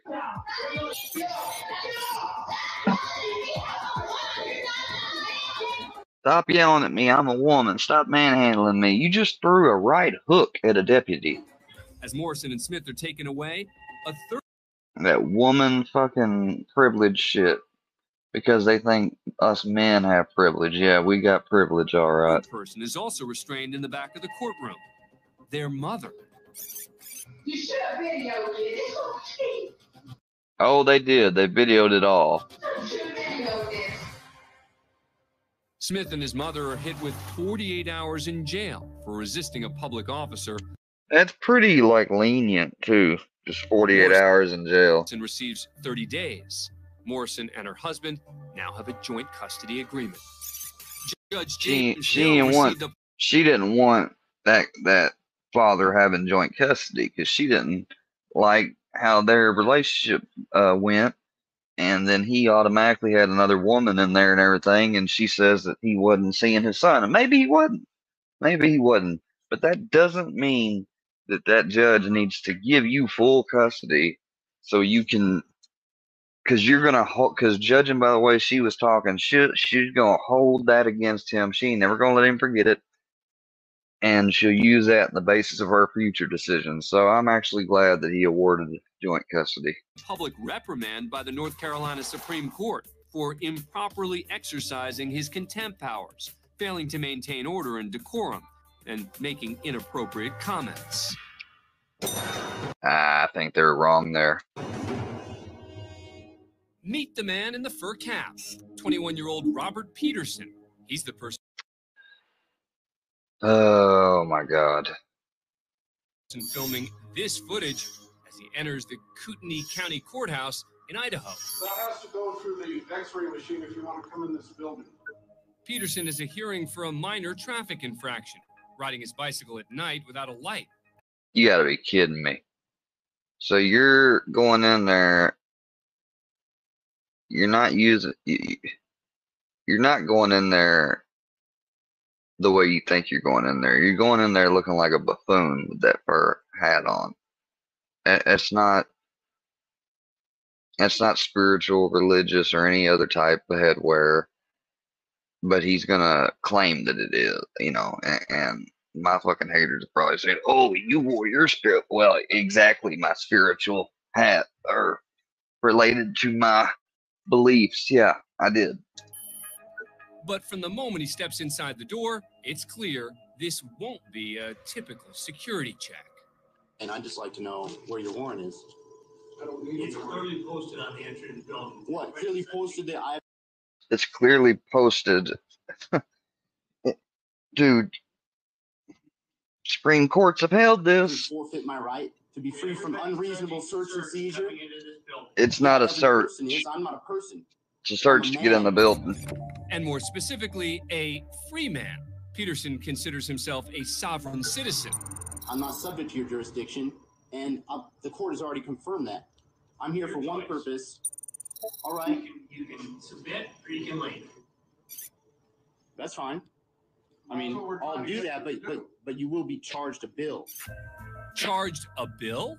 Rather than Go ahead and charge him his bill. escalating the situation, one of the bailiffs decides to play along. You will be served a bill. I don't have any weapons. I didn't come here to raise a ruckus. After clearing security, Peterson finds a seat at the rear of the courtroom and continues filming. So there are no cameras in the court. Excuse me? There are no cameras in the courtroom. Yeah, there is. No, you have to put that away. No, I don't. Yes, you do. Under what authority? You have to have a court order from a judge before you can have a camera in the courtroom. Okay, well, I'm going to capture this on video. You got to turn it off. It's for both I don't agree with that. of our protection. I mean, I don't agree with it, but then again, his way of going about getting it changed is not right either. Well, you have to turn it off. No, thank you. Enter bailiff number 2. Shut the camera off now. No, thank you. I do not consent to you touching me or seizing my property, so you need to Shut back the up. camera off now. I'm not doing anything wrong. I'm holding you accountable because you're about to overstep your bounds. The bailiffs then decide to clear the courtroom and question Peterson directly.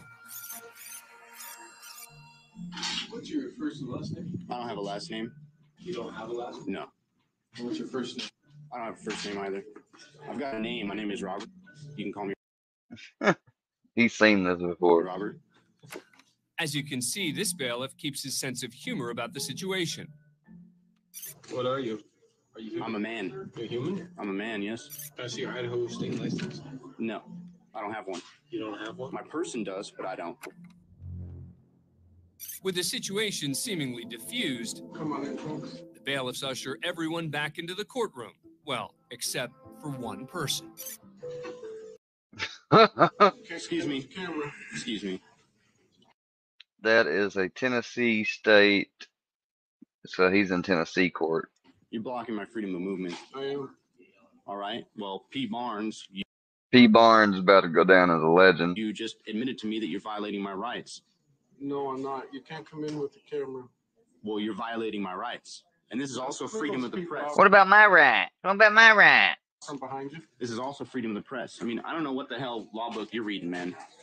He took a playbook out of Johnny Goebbels. But it doesn't Let me just have this camera holding up where everybody can see it. apply to me. Why are you worried about cameras? Because you want to do something wrong? Because you want to do something wrong? Because if it's against the rules, that means it's because somebody intends on wronging somebody else. Because they're afraid of being held accountable. P. Barnes. It's a nice speech, but you're still not coming in. He said that's a nice speech, but you're still not getting in. Well, please I love how he looks back like, yeah, I'm about to do this. step aside. I'm going in. No, you're not going in. Don't touch me. You're not He's about to touch you with something else. going in, sir. Let the record show Oh, shit. that you just battered me. Step Don't tase me, bro. back. And you're using... Step back. After Peterson refuses to step back, Chief Bailiff Pete Barnes fires his taser. And you're using... And you're using. Oh! Stop, please. I'm not doing anything wrong. Yeah, you did. Hey, you know what? You guys are really overstepping your bounds right now. Put the cuffs on. I think you've said that to him like about 5 times now. Put the cuffs on. What are you arresting me for? The answer to that question? Disorderly conduct, Peterson's charged with 3 contempt of court. counts Yeah. of battery and 1 count of contempt of court. He would later enter an Alford plea, meaning he didn't admit to committing a crime, but acknowledged there was likely enough evidence to convict him. Jail time was waived as part of Oh, okay. So he didn't have it on. He just really quickly had to put it back on. the plea deal, and he was ordered to pay a fine for his original charge And of it's not even winter. riding a bike at night without a light. Got the right. I mean, he's got some right things. Like he believes that cameras ought to be allowed in the courtroom in front of everybody. I believe. I get him. I get it. But then again, it's foolish for some small stuff like that. Next, we head to Bentonville, Arkansas. Outside the courthouse, defendants are being transported to the county jail, including Diego Jose Zayas Martinez. He's been charged with making terroristic threats and stabbing a man. He was just in court at his bond hearing, where his bail was set at $100,000. Watch as the deputy escorts the men to the bus. There's Zayas Martinez. Like the other defendants, he's wearing handcuffs, but his feet are free, so he decides to use them.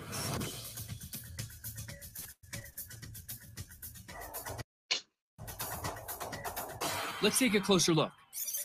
Zayas Martinez makes a break for it just beyond the grasp of the second deputy, and the officers immediately give chase. But one quickly stops, deciding to stay with the remaining prisoners. They're like, we ain't going nowhere. Zayas Martinez makes it to the parking lot. Damn, he getting little. Yeah, he getting little on his ass. He isn't far behind.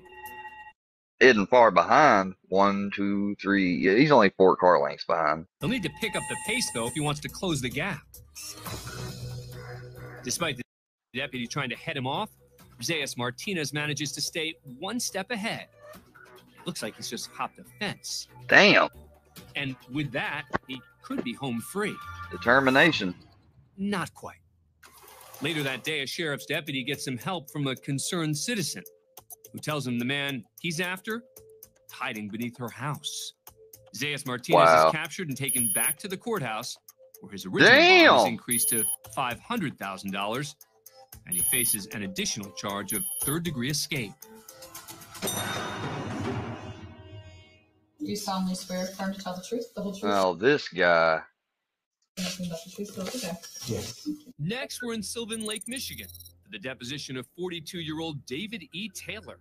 The man on camera may look like just a regular guy, but to the followers of his multi-million-dollar megachurch, they believe he's truly holier than thou.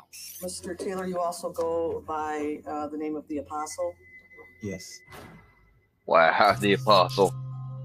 David Taylor claims he was personally visited by Jesus Christ and now brings others into the light through his nonprofit organization, Joshua Media Ministries International, or JMMI. Taking a play right out of L. Ron Hubbard and create his own religion. Today, Taylor's being deposed in a divorce case involving one of his volunteers, a woman who donated over $1 million to his ministry. Damn! Now, as part of the divorce proceedings, lawyers want to know exactly how that money was used. On November 29th, 2013, JMMI paid over $6,000 to Louis Vuitton. Louis Vuitton? Mm-hmm. Yes. What would that be for? Well, this is for clothes concerning my TV ministry as well. June 2014, you spent $3,500 by JMMI to Versace in the Bahamas. Versace. Versace. Well, that ain't something I purchase all the time. Well, it looks like you did several times in... I mean, I'm a very frugal person when it comes to this. I don't see Macy's. No, you don't see that, because Macy's don't have the kind of suits that I wear. 2013 and 14, JMMI spent over $30,000 in your clothes. Does that sound about right? What year was that? 13 and 14. Oh, God, yes, because I was traveling so much. Yes, and sweating through all my clothes. Exactly. It probably wasn't enough. Sweating through all my clothes. You gonna sweat through your clothes. What the fuck you talking about? The hot seat gets hotter when Taylor's... Damn, I wish I had so much money that, fuck, I sweated through this. I sweated through something yesterday, going through my taper. I mean, got into the damn thing, was fucking soaked when I woke up. And I had to sit there and stay soaked in it before I could get my mental fortitude and physical strength to get up out of the fetal position I was fucking in and take the damn thing off. And you know what I did? I didn't put it in the trash can. I put it in the fucking wash bin because it's going to be washed and I can put it back on again. What the fuck do you mean you sweating through your clothes? Questioned. Damn, all right. So apparently every time you sweat through a shirt or something now, you're just supposed to throw it away and replace it with Louis Vuitton. I didn't fucking know. But the ministry's fleet of luxury cars. You testified at JMMI. I'm just now getting the memo. He owns 3 vehicles, a BMW, a Mercedes, and a Bentley. Of course, not a Ford or a GMC or not. No, it's got to be a Mercedes, Bentley, and fucking whatever the last one was. Yes.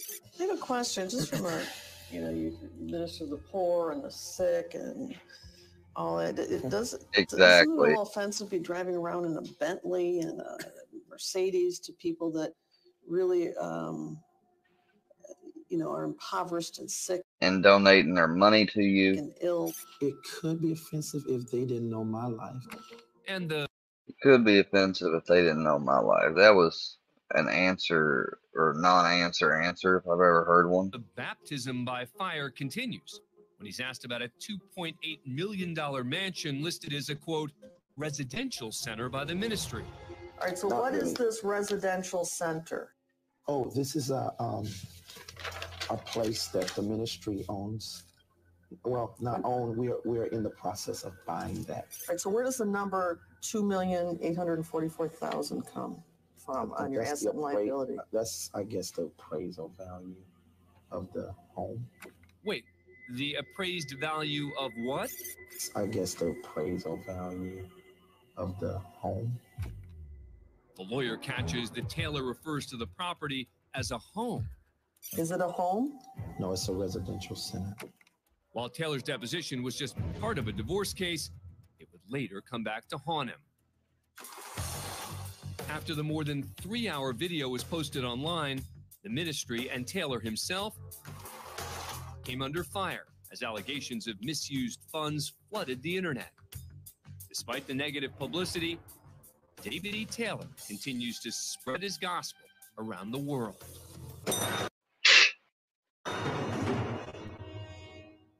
Next, we go to a pretrial hearing in Ann Arbor, Michigan. Jeremy Shue, age 39. Home invasion, GTA, identity theft, possession of a controlled substance, all the late greatest hits. With first-degree home invasion, car theft, identity theft, and possession of a controlled substance. The defendant arrives in a wheelchair after suffering a number of strokes over the years. That's Shue's attorney, Walter White. Walter White. Any other motions or preliminary matters? Breaking Bad in there. Restate my previous request. Should have went with Saul Goodman. Withdraw from the case. Should have went with Saul Goodman. Just asked to be removed from the case. Mr. Shue and I have basically no communication. He prepares his own motions. He has asked me to file them. Sometimes I have, sometimes I have not. He's had a series of strokes. I mean, he's in a wheelchair. Even though Shue's in a wheelchair, not even his own attorney is sure about the severity of his condition. I don't know what his physical health is, but I know that he's maybe not as strong as he used to be. And so I would just ask Your Honor to consider allowing me to withdraw so that he can get an attorney that he can work with. I previously ruled on your motion to withdraw, and nothing has changed in interim, so I'll stand by that ruling. I'd like to represent myself then, Your Honor. That's right. If Shue can't have his way, then he'll just represent himself. Well, I would strongly urge you not to do that. Mr. White's been a criminal defense attorney for as long as I can remember. That's your opinion. I don't buy your opinion. But that's fine. You don't have to buy my opinion. But he is a lawyer, and you're not. I'm a better lawyer than you. Whoa. That's your opinion as well. Holy if you want to shit. proceed and represent yourself, we can do that. Jury trial will be the 21st of January at 8:30. I need time to go through pretrial motions. January 21 at 8:30. Mr. I haven't White. had no time to go through pretrial motions. What are you talking about, dude?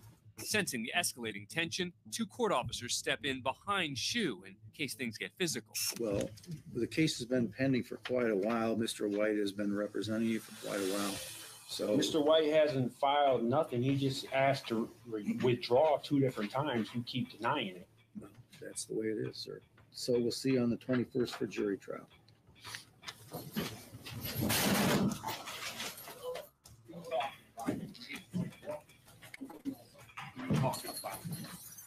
Oh, he had to throw a fit. Than his attorney realized. Watch again. Fuck yeah, Shue he is. Easily steps out of the wheelchair to flip the table.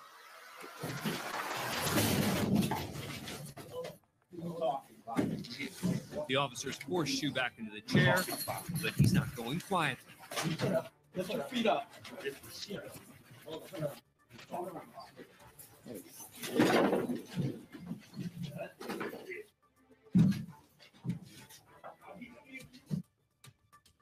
I'll be seeing you, you fucking F-word.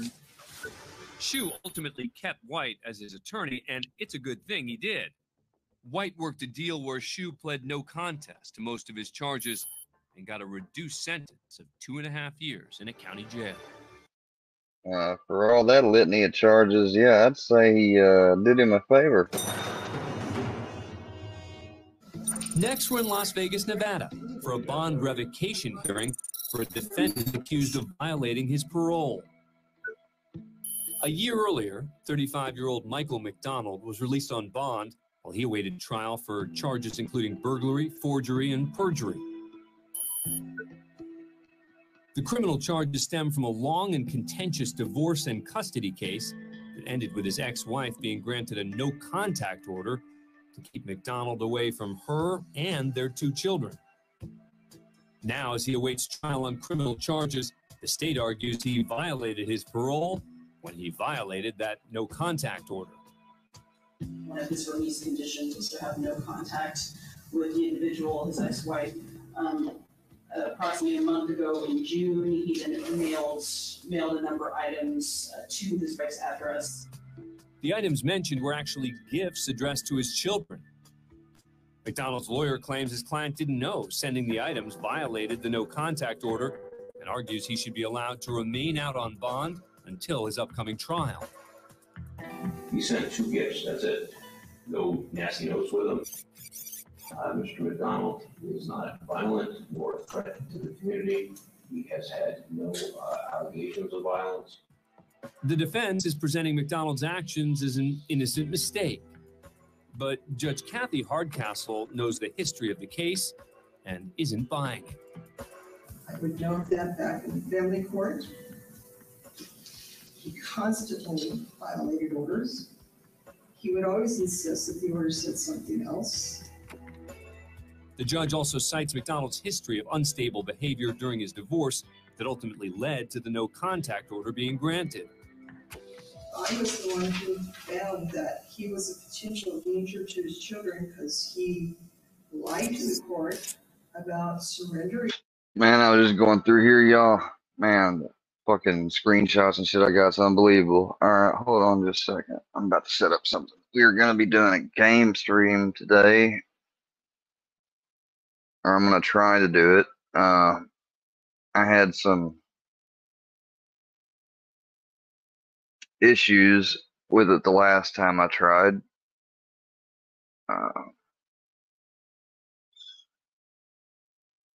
Thinking of maybe doing some GTA 5 game stream. I haven't played GTA 5 in so long, and I never, like, I don't know, I got some desire to want to do the missions, like like I think there's like online multiplayer mission or something that, you know, I never got to do.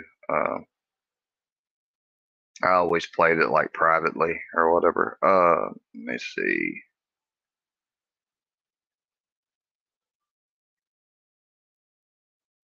Can't show y'all this right now. I'm having to get into my network stuff.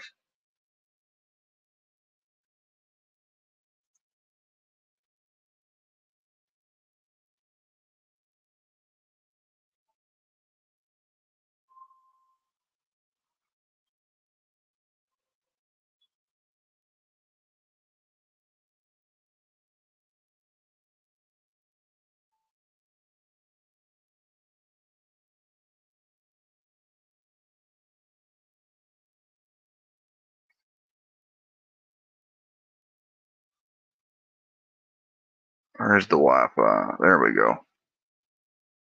Oh, that's what I made the password. Okay. Nobody would ever figure that one out.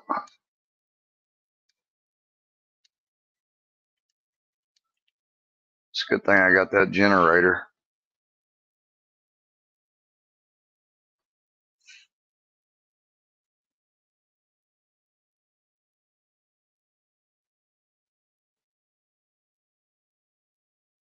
Trying to get this PlayStation connected.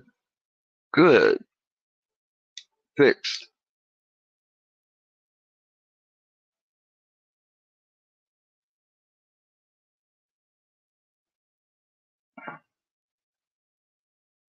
What? Not enough storage. What the fuck?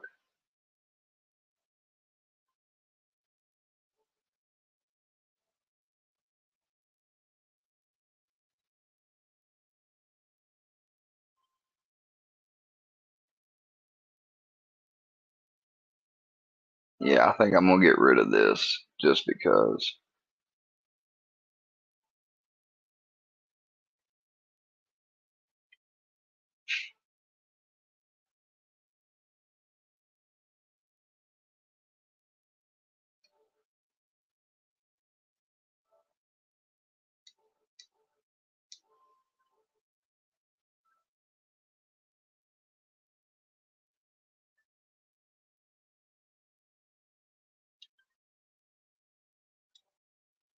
Yeah, why don't we delete that? I ain't gonna play that game. All right, we'll go back to the video then for now. Oh, I deleted that quick. Hey, Grand Theft Auto is starting up. What do you know? As well.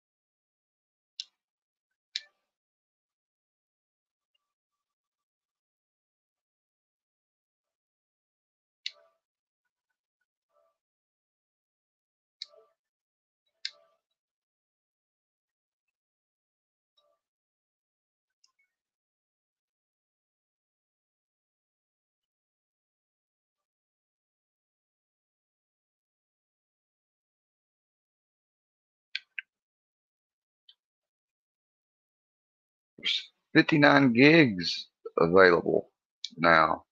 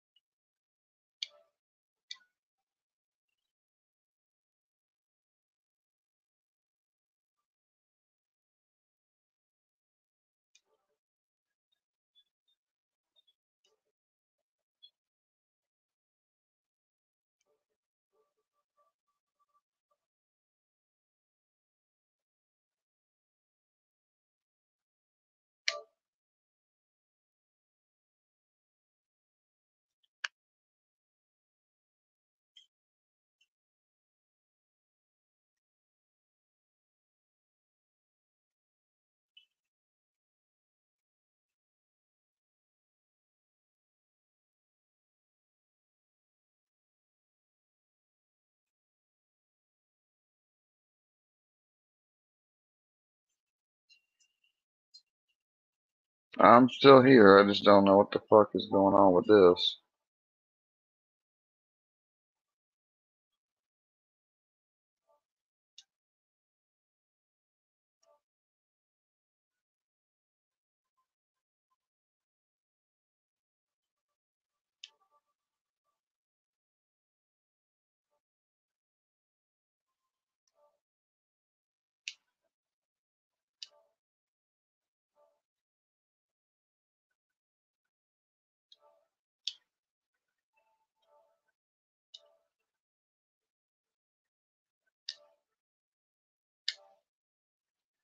I'm going to update that. Check out that and fuck with it a little bit more later on. Weapons. After he'd been ordered to surrender his weapons, and that because of his bizarre behavior, there was a tracking device on his wife's vehicle. And so I'm seeing the same type of conduct, and it's an obsession. It's a escalating course. I'm not sure that he is capable of controlling himself because he wasn't before. So based upon that, I am granting the motion. Moments after the judge makes her decision that McDonald did indeed violate the conditions of his parole, two court marshals approach McDonald with handcuffs. Hands behind your back. Put your hands behind your back. It's unclear what McDonald is trying to say to the judge as he pulls his arms away. What is clear is that McDonald is not ready to cooperate. Mike, calm down. Behind your back. Mike, calm down. Relax. Deep breath. Mike, deep breath. I got nothing about this. Come see my kids. Come on. Mike, calm down. You take a deep breath. Guys, assistance in 15 charges. 15 charges.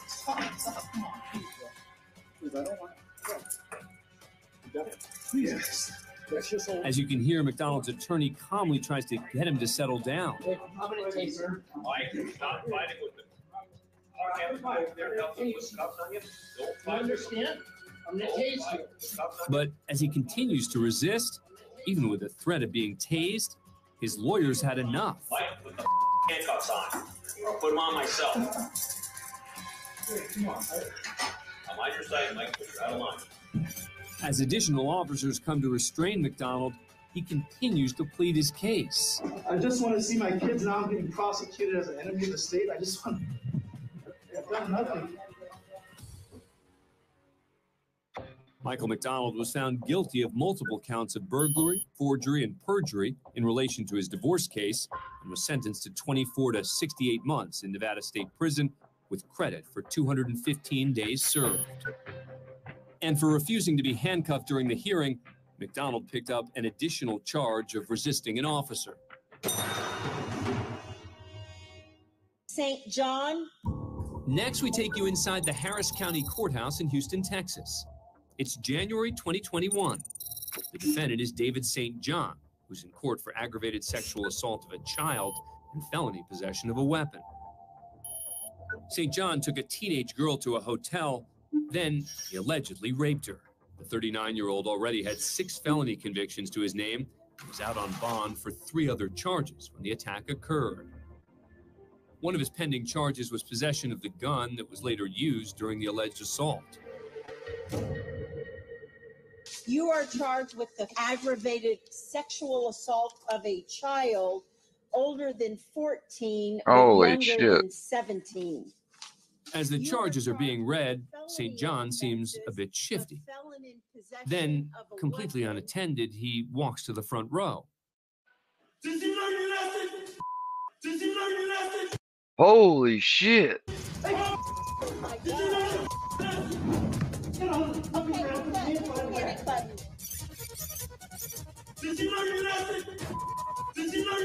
St. John repeats the question, "Did you learn your lesson?" before cold-cocking the man. The victim takes off as an officer rushes over and tackles St. John. Call someone, call someone, call someone. What was that? Sit down, man. Sit down. You learned your lesson. Hey! Even as he's being cuffed, St. John continues to offer advice. We don't have a panic button. It's unclear why St. John attacked the man, but as he's escorted out, he makes a final comment. Don't end up like me. The victim of the attack seems to walk away unscathed. Are you okay, Mr. Randall? Oh, no, I'm fine. I'm fine. And there were no additional charges brought against St. John. He remained in jail while awaiting his trial. Don't end up like me. You want me to hit you again? Stay the down! You want me to hit you again? We go to Houston, Texas, for the trial of Terry Thompson. He's been charged with murder in the death of 24-year-old John Hernandez. The incident occurred at this restaurant when an intoxicated Hernandez, who's here with his wife, stepped outside the diner. That's when Thompson pulled up with his daughters and allegedly saw Hernandez urinating in the parking lot. Some words were exchanged, and according to Thompson, Hernandez threw a punch. In this footage, you can see Thompson in the red shirt wrestle Hernandez to the ground.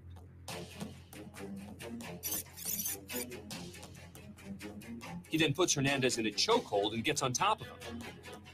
Meanwhile, Thompson's wife, Shauna, an off-duty sheriff's deputy, arrives at the scene. You want me to hit you again? Stay the down! You want me to hit you again? There's Shauna holding Hernandez's arm down. But the much larger Thompson has Hernandez pinned to the ground. A woman attempts to record the incident, but bystanders block her view while the struggle continues in the background. No, stop! Why are you recording? Just stop! It's illegal to record! Just stop! Thompson and his I wife do not like people like that try to block recording. eventually let him up. But by then, Hernandez was unconscious. Holy shit. Realizing how serious the situation had become, Shauna began to administer CPR on Hernandez. Paramedics arrived and took him to the hospital. 3 days later, Hernandez died from his injuries. Both Thompson and his wife were charged with murder and pled not guilty. The trial of Terry Thompson ended in a hung jury, as 11 of the 12 jurors voted not guilty. But since it was a hung jury, the state tried him a second time. This time, the prosecution adds new witnesses and digs into Thompson's past, claiming he was a violent man with a hot temper who had a history of assaulting his own children. They also showed footage of the incident in court, arguing Thompson used excessive force and had a defenseless Hernandez in a chokehold for over 3 minutes. At the moment, 24-year-old John Hernandez gives up. At the moment, 24-year-old John Hernandez taps out, and you continue. It's certainly not self-defense, and it's murder. Meanwhile, Thompson's attorney argued it was self-defense, and that Hernandez, who was drunk the night of the incident, was the true aggressor, and that according to his own wife, couldn't handle his alcohol. He's a mean drunk. He's a loudmouth. He's an ass. Those are her words, not mine. After hearing and seeing all the evidence presented, the jury returned with a verdict. We, the jury, find the defendant, Terry Brian Thompson, guilty of murder. Before he learns his sentence, which could be anywhere from 2 years to life, Hernandez's wife shows Thompson some sympathy. You repent for what you did. I will forgive you. Because there's nothing I can do. There's nothing else to say. Now the terms of Thompson's sentence are read by Judge Kelly Johnson. Assess his punishment at confinement in the institutional division of the Texas Department of Criminal Justice for 25 years. Oh. Thompson was sentenced to 25 years in a Texas prison. Shouldn't have done the crime. And won't be eligible for parole until the year 2031. When That's a lot sooner than the person he killed, though. He ain't never coming back. He'll be 55 years old. Thompson did file an appeal with the state, but it was denied. As for his wife, Shauna, she was fired from the sheriff's office, but the Wow, the charges were dropped on her. Being a sheriff's office employee and everything, you'd think that she would have, number one, once the dude was on the ground and stopped, like she would have got him to get off his neck and would have called the police. I don't think she was there. I see that. That's some bullshit right there. murder charge against. And then people talk about male privilege. What other male do you know that would have been with him that wouldn't have gotten they wouldn't have gotten their was dropped. Would have got that charge dropped, you think? None. Prosecution believed they did not have sufficient evidence to convict. They didn't have sufficient evidence to convict. What about the fact her husband was convicted and she was there? Is that not sufficient? Matthew Miller. Now to Miami, Florida, where a bond hearing is underway for 43-year-old Matthew Miller. The previous day, Miller left a gruesome scene at a grocery store after he Damn. That's another thing. They'll use this footage if I'm being stalked right now or anything. They'll use the footage of me saying that and say, "Oh, he's a misogynist. He's this, he's that." That's because a bunch of them are left-wing, like liberal trendies that, you know, support and they're hypocrites because look how they did and talked and dragged Chrissy, Army vet, through the mud, and other women, Andrea, and so forth, so on. You guys only care about selective women, all right? Ones that will help further your agenda. Like whenever I tried asking Roma for help, and they said that, well, we'll go to war with you, bitch, and everything, and they got her to drop. Because she was still saying that both she's saying both they didn't like how she was about both sides were wrong. They didn't like that. Stabbed two people inside. The reason. And up at that point, she was addressing things that I went through last year, and some of the things I went through last year, yeah, they were done naively or based on lack of understanding or just negligence on my part, and I took accountability for them and everything. I don't have anything to do in that area when it regards to this year. Not at all. For the bloodshed? So he stabbed somebody over a chicken Caesar salad that he was selling. Whoa, this is not the time to laugh, buddy. Yes, you heard correctly. Chicken Caesar salad. Well, I don't like salads, so I can't relate. So he stabbed somebody over a chicken Caesar salad that he was selling. It's not funny. Could have killed the victim. Miller stabbed an employee in the chest and another in the knee after they confessed. That's 2 sliced over salad, 1 tossed in jail. Somebody was really trying to be creative with adding that word tossed and confronted him while he was trying to steal an $8 salad. Miller was arrested soon after. The 2 victims were taken to the $8 salad, dude. This is the only guy I think I've seen in front of Miss Glazer where they're not gonna like, "Oh, I know you." Yeah, there's not gonna be no happiness here, especially with that disrespectful little hospital in stable condition. They shouldn't have got involved in a salad. You're not supposed to steal, and you're not supposed to stab people over a salad or anything else. Miller may think the whole ordeal is humorous, but the charges he faces could land him in prison for life. Mr. Miller, you were arrested for 2 counts of armed robbery with a firearm or deadly weapon, 2 counts of aggravated battery, 1 count of retail theft, 1 count possession of drug paraphernalia. So do whatever you need to do and let me go back to my cell. This is just nonsense. He wasn't even a real person. Excuse What? me? I couldn't hear you. Why don't you put the volume on so I can hear him? What do you say? It wasn't a real person? Right. Considering the severity of Wasn't a real person. They're really in the hospital. Miller's charges, Judge Mindy Glazer makes it clear she does not want him released from custody. For the record, I'm making a preliminary finding of proof evident presumption grade to hold you no bond. Good day. Oh shit. I don't care what you say, lady. My family is CIA. That means we got authority over you and your non-fans. Miller would later be found guilty of 1 count of armed robbery with a deadly weapon and 2 counts of aggravated battery and was sent to a mental health facility for treatment. Thanks for being a fan. See, now that guy was actually committed by a judge. Workyverse. Oh shit. Do I even want to look at any of the YouTube? Uh-oh. Verdict watch.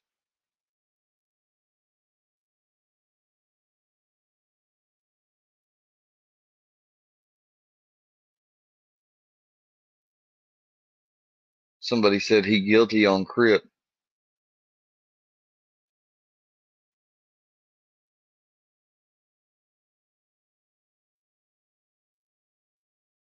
Praying for a guilty verdict. Not guilty, please.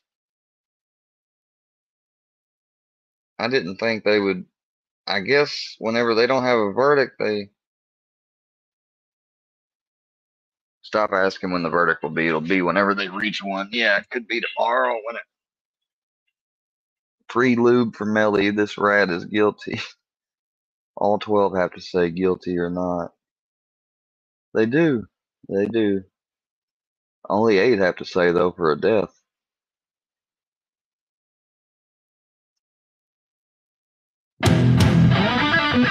Wayward with History. My favorite channel.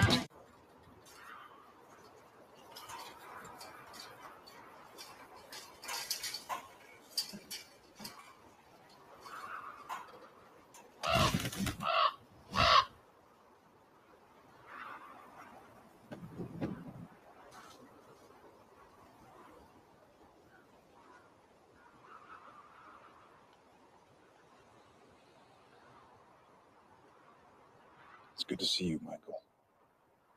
You too. It's been too long. Can you believe it's finally here?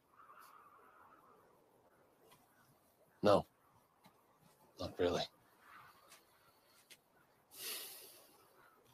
You ready?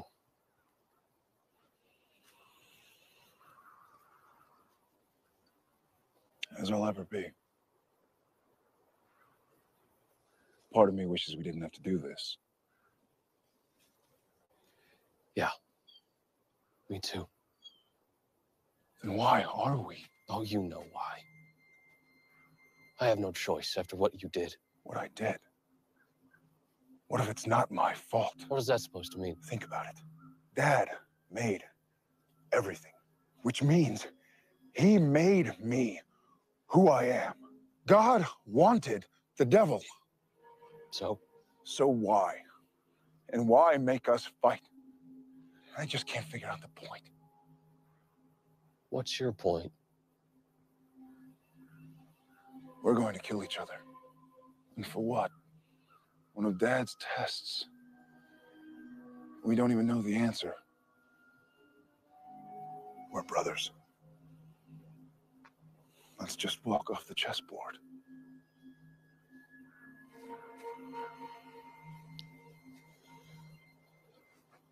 I'm sorry, I can't do that. I'm a good son, and I have my orders. But you don't have to follow them. What? You think I'm gonna rebel? Now? I'm not like you. Please, Michael. No, you haven't changed a bit, little brother. Always blaming everybody but yourself. We were together. We were happy. But you betrayed me, all of us, and you made our father leave. No one makes Dad do anything. He is doing this to us. You're a monster, Lucifer. And I have to kill you. If that's that's the way it's got to be,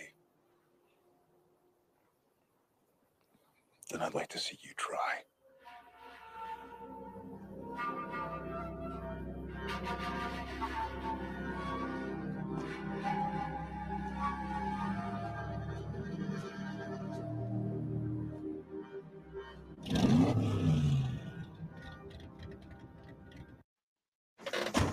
Hey, we need to talk.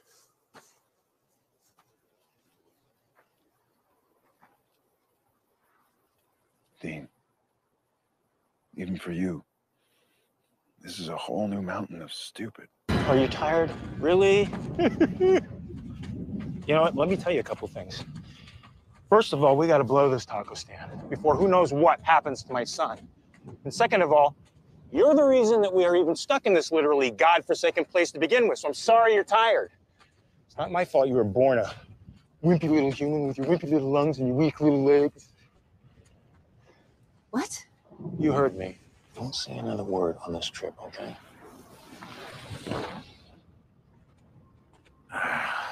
Just what I need. Angels. Hey. I sense a creature that stinks of hell. Oh, yeah, that would be her. False. Identify yourself. I'm Lucifer. False. No, I'm pretty sure I'm Lucifer. You want to tell this guy who I am? False. Lucifer was killed by the Archangel Michael. What? This place is nuts. Freeze! Oh, what are you gonna smite me? On my command. Oh, for the love of... No! He who hesitates disintegrates. Was he kidding? I mean, even in the land of Bizarro, an angel isn't gonna try to...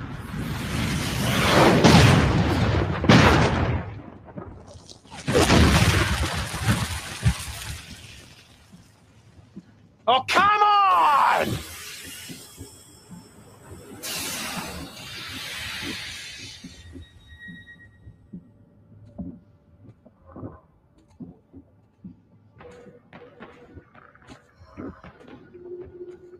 You should be dead. Okay, and who are you and what spaghetti western coughed you up? Don't you know me, brother? Michael.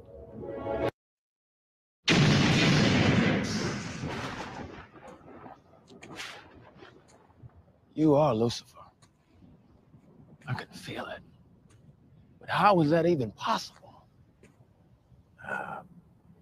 You know, alternate universes, interdimensional travel, blah, blah, blah. It's her fault. I'll buy that you're Michael, but you sort of seem like a cheap knockoff to the one I left behind. And he's a hot mess. I killed my Lucifer. Tore him apart in the skies over Abilene.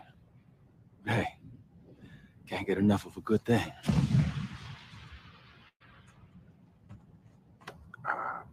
Okay, why not?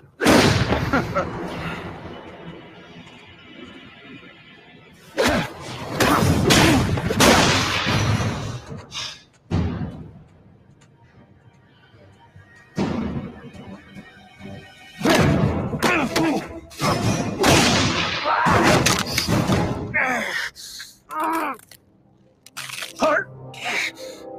No, it's kind of whippy. What are you gonna do? Kill me? Or maybe not. Maybe I need you. I got plenty of gripes with the old man. His self-righteous narcissism. It's my way or the highway, Quirk. And I gotta hand it to him. He had a couple of great seconds when he banged out the universe. Guy had creative chops and optimism. I'll give him that. And despite his pissiness and his massive lack of irony, he did give mankind a good turn at bat. and a chance to live in paradise. Ruled, smooth, parted waters, worshipped by creatures who made God in man's image. And then he got disappointed, or worse, bored. Picked up all his toys and left. What was that? Hitched a ride on your temporal lobe. Saw your world. That paradise you left behind, believe I'll take up residence. Lend my guiding hand. Ah, of course. Because you've done such wonders with this place. While I was in your head, I saw what you're afraid of. Being locked up again, like you were in the cage. So, after I'm done, you'll be left here, alone, in agony, forever. Okay, bro, could you do me a favor? Eat me.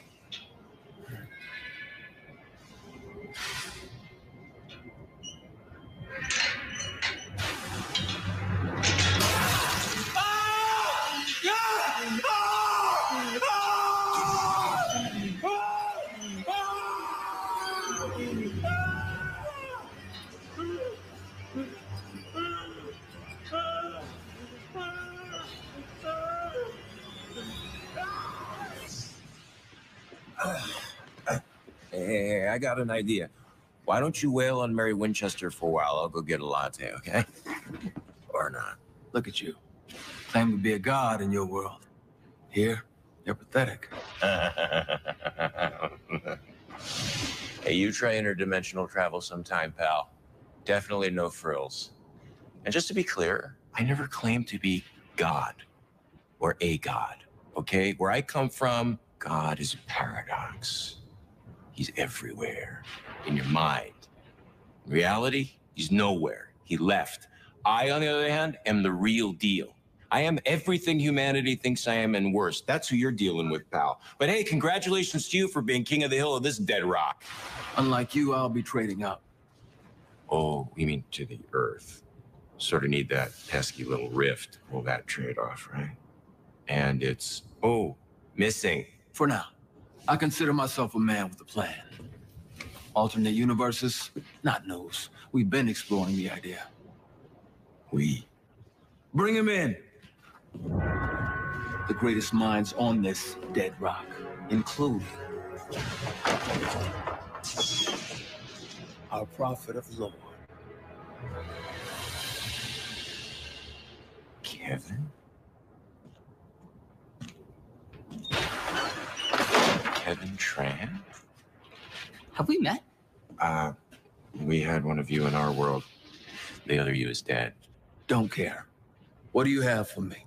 I've assembled all the elements annotated in the angel tablets. Of course, I haven't done this before. No one here has, and any predictions are only predictive, not declarative. Probabilities being what they are, could be, maybe, or not. But a fly in the ointment exists. Yes. The key ingredient, Archangel Grace, which you have refused to donate. Don't screw with me, worm. I'm a vertebrate, neither an annelid nor a nematode. I don't need to waste my grace. And there's plenty in the cupboard. Touch me and Don't worry. I won't take it all. Save some for a rainy day. Say ah.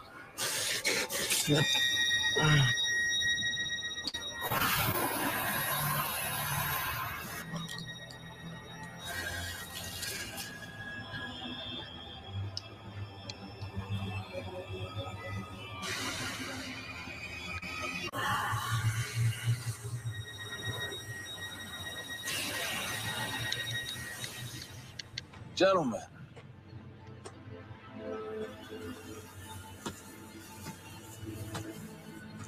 Lou, you don't really want to try this again, do you? Yeah.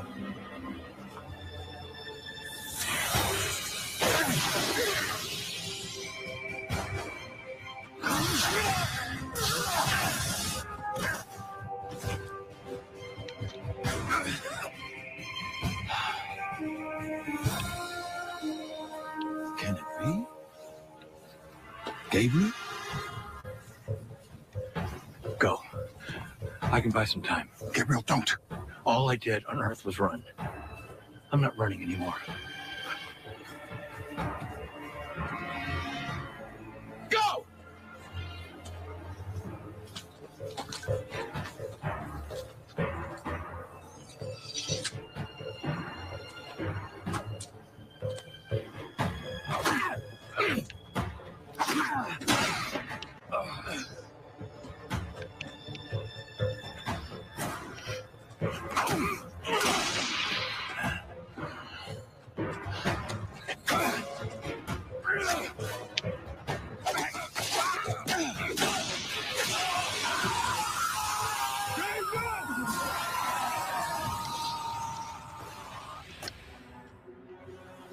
Go. Go!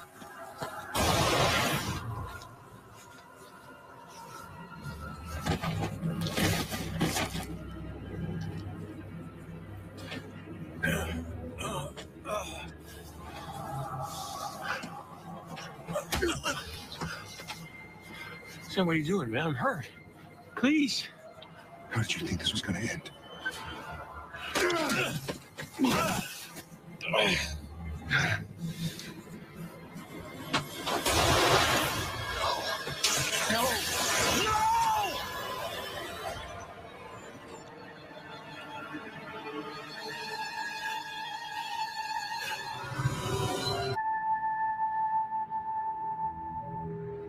Why should I trust you?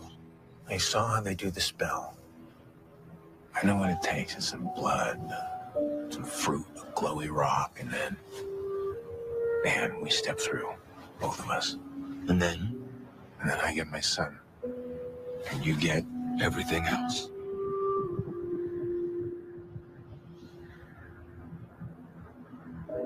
Are we agreed?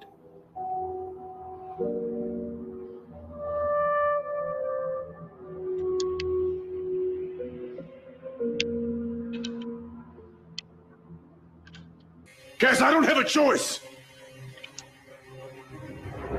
If we do this, it's a one-time deal. I'm in charge. You're the engine, but I'm behind the wheel. Understand?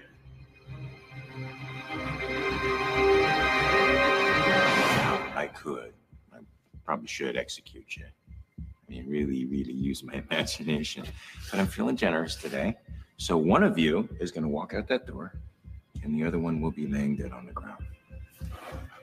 You choose.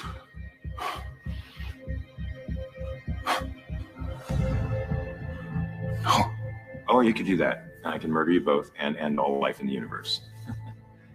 You make it in my image better than Dad ever could. I'm thinking, fire-breathing dragons, sassy talking robots. I might give humans another chance if they know their place and worship me, because I've earned it. But hey, it'll probably take a few days to unravel the universe, maybe 7-10 days tops. So maybe one of you can stop me. Maybe. Well, let's see. Clock's ticking, guys.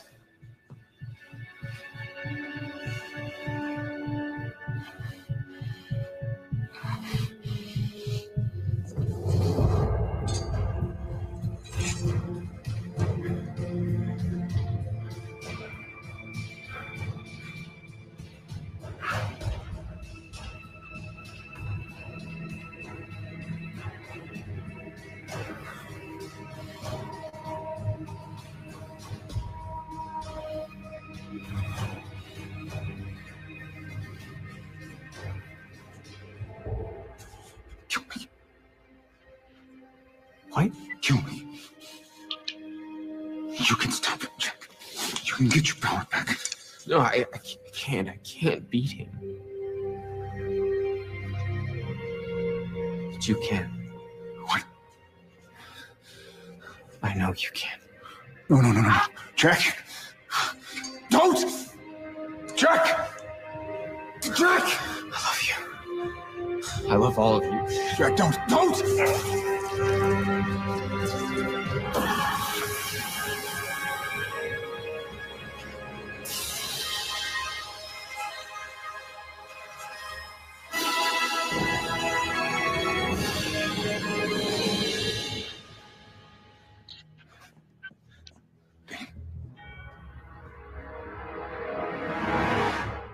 you, Sammy.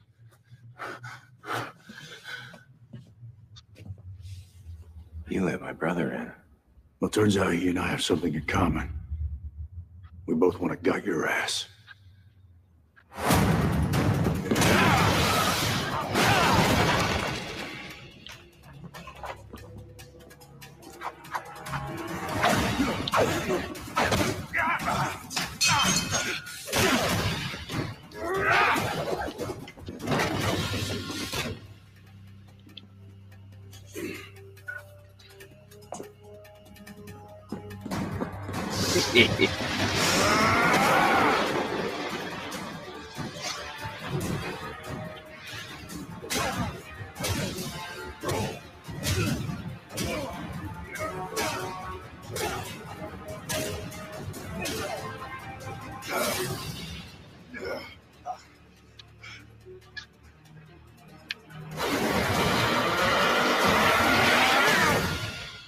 Four stars, baby.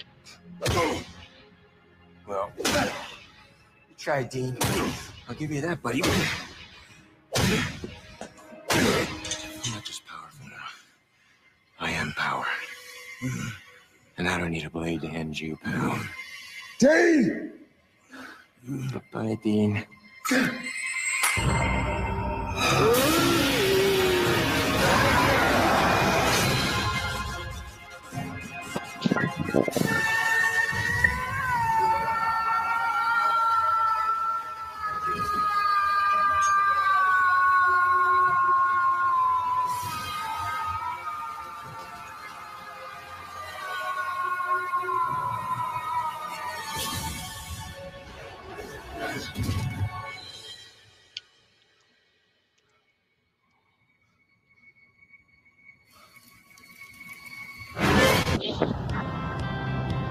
Awesome. That's awesome. Make sure to subscribe to Wayward Winchester for some more awesome What? content. And remember, no chick flick You're awesome. moments.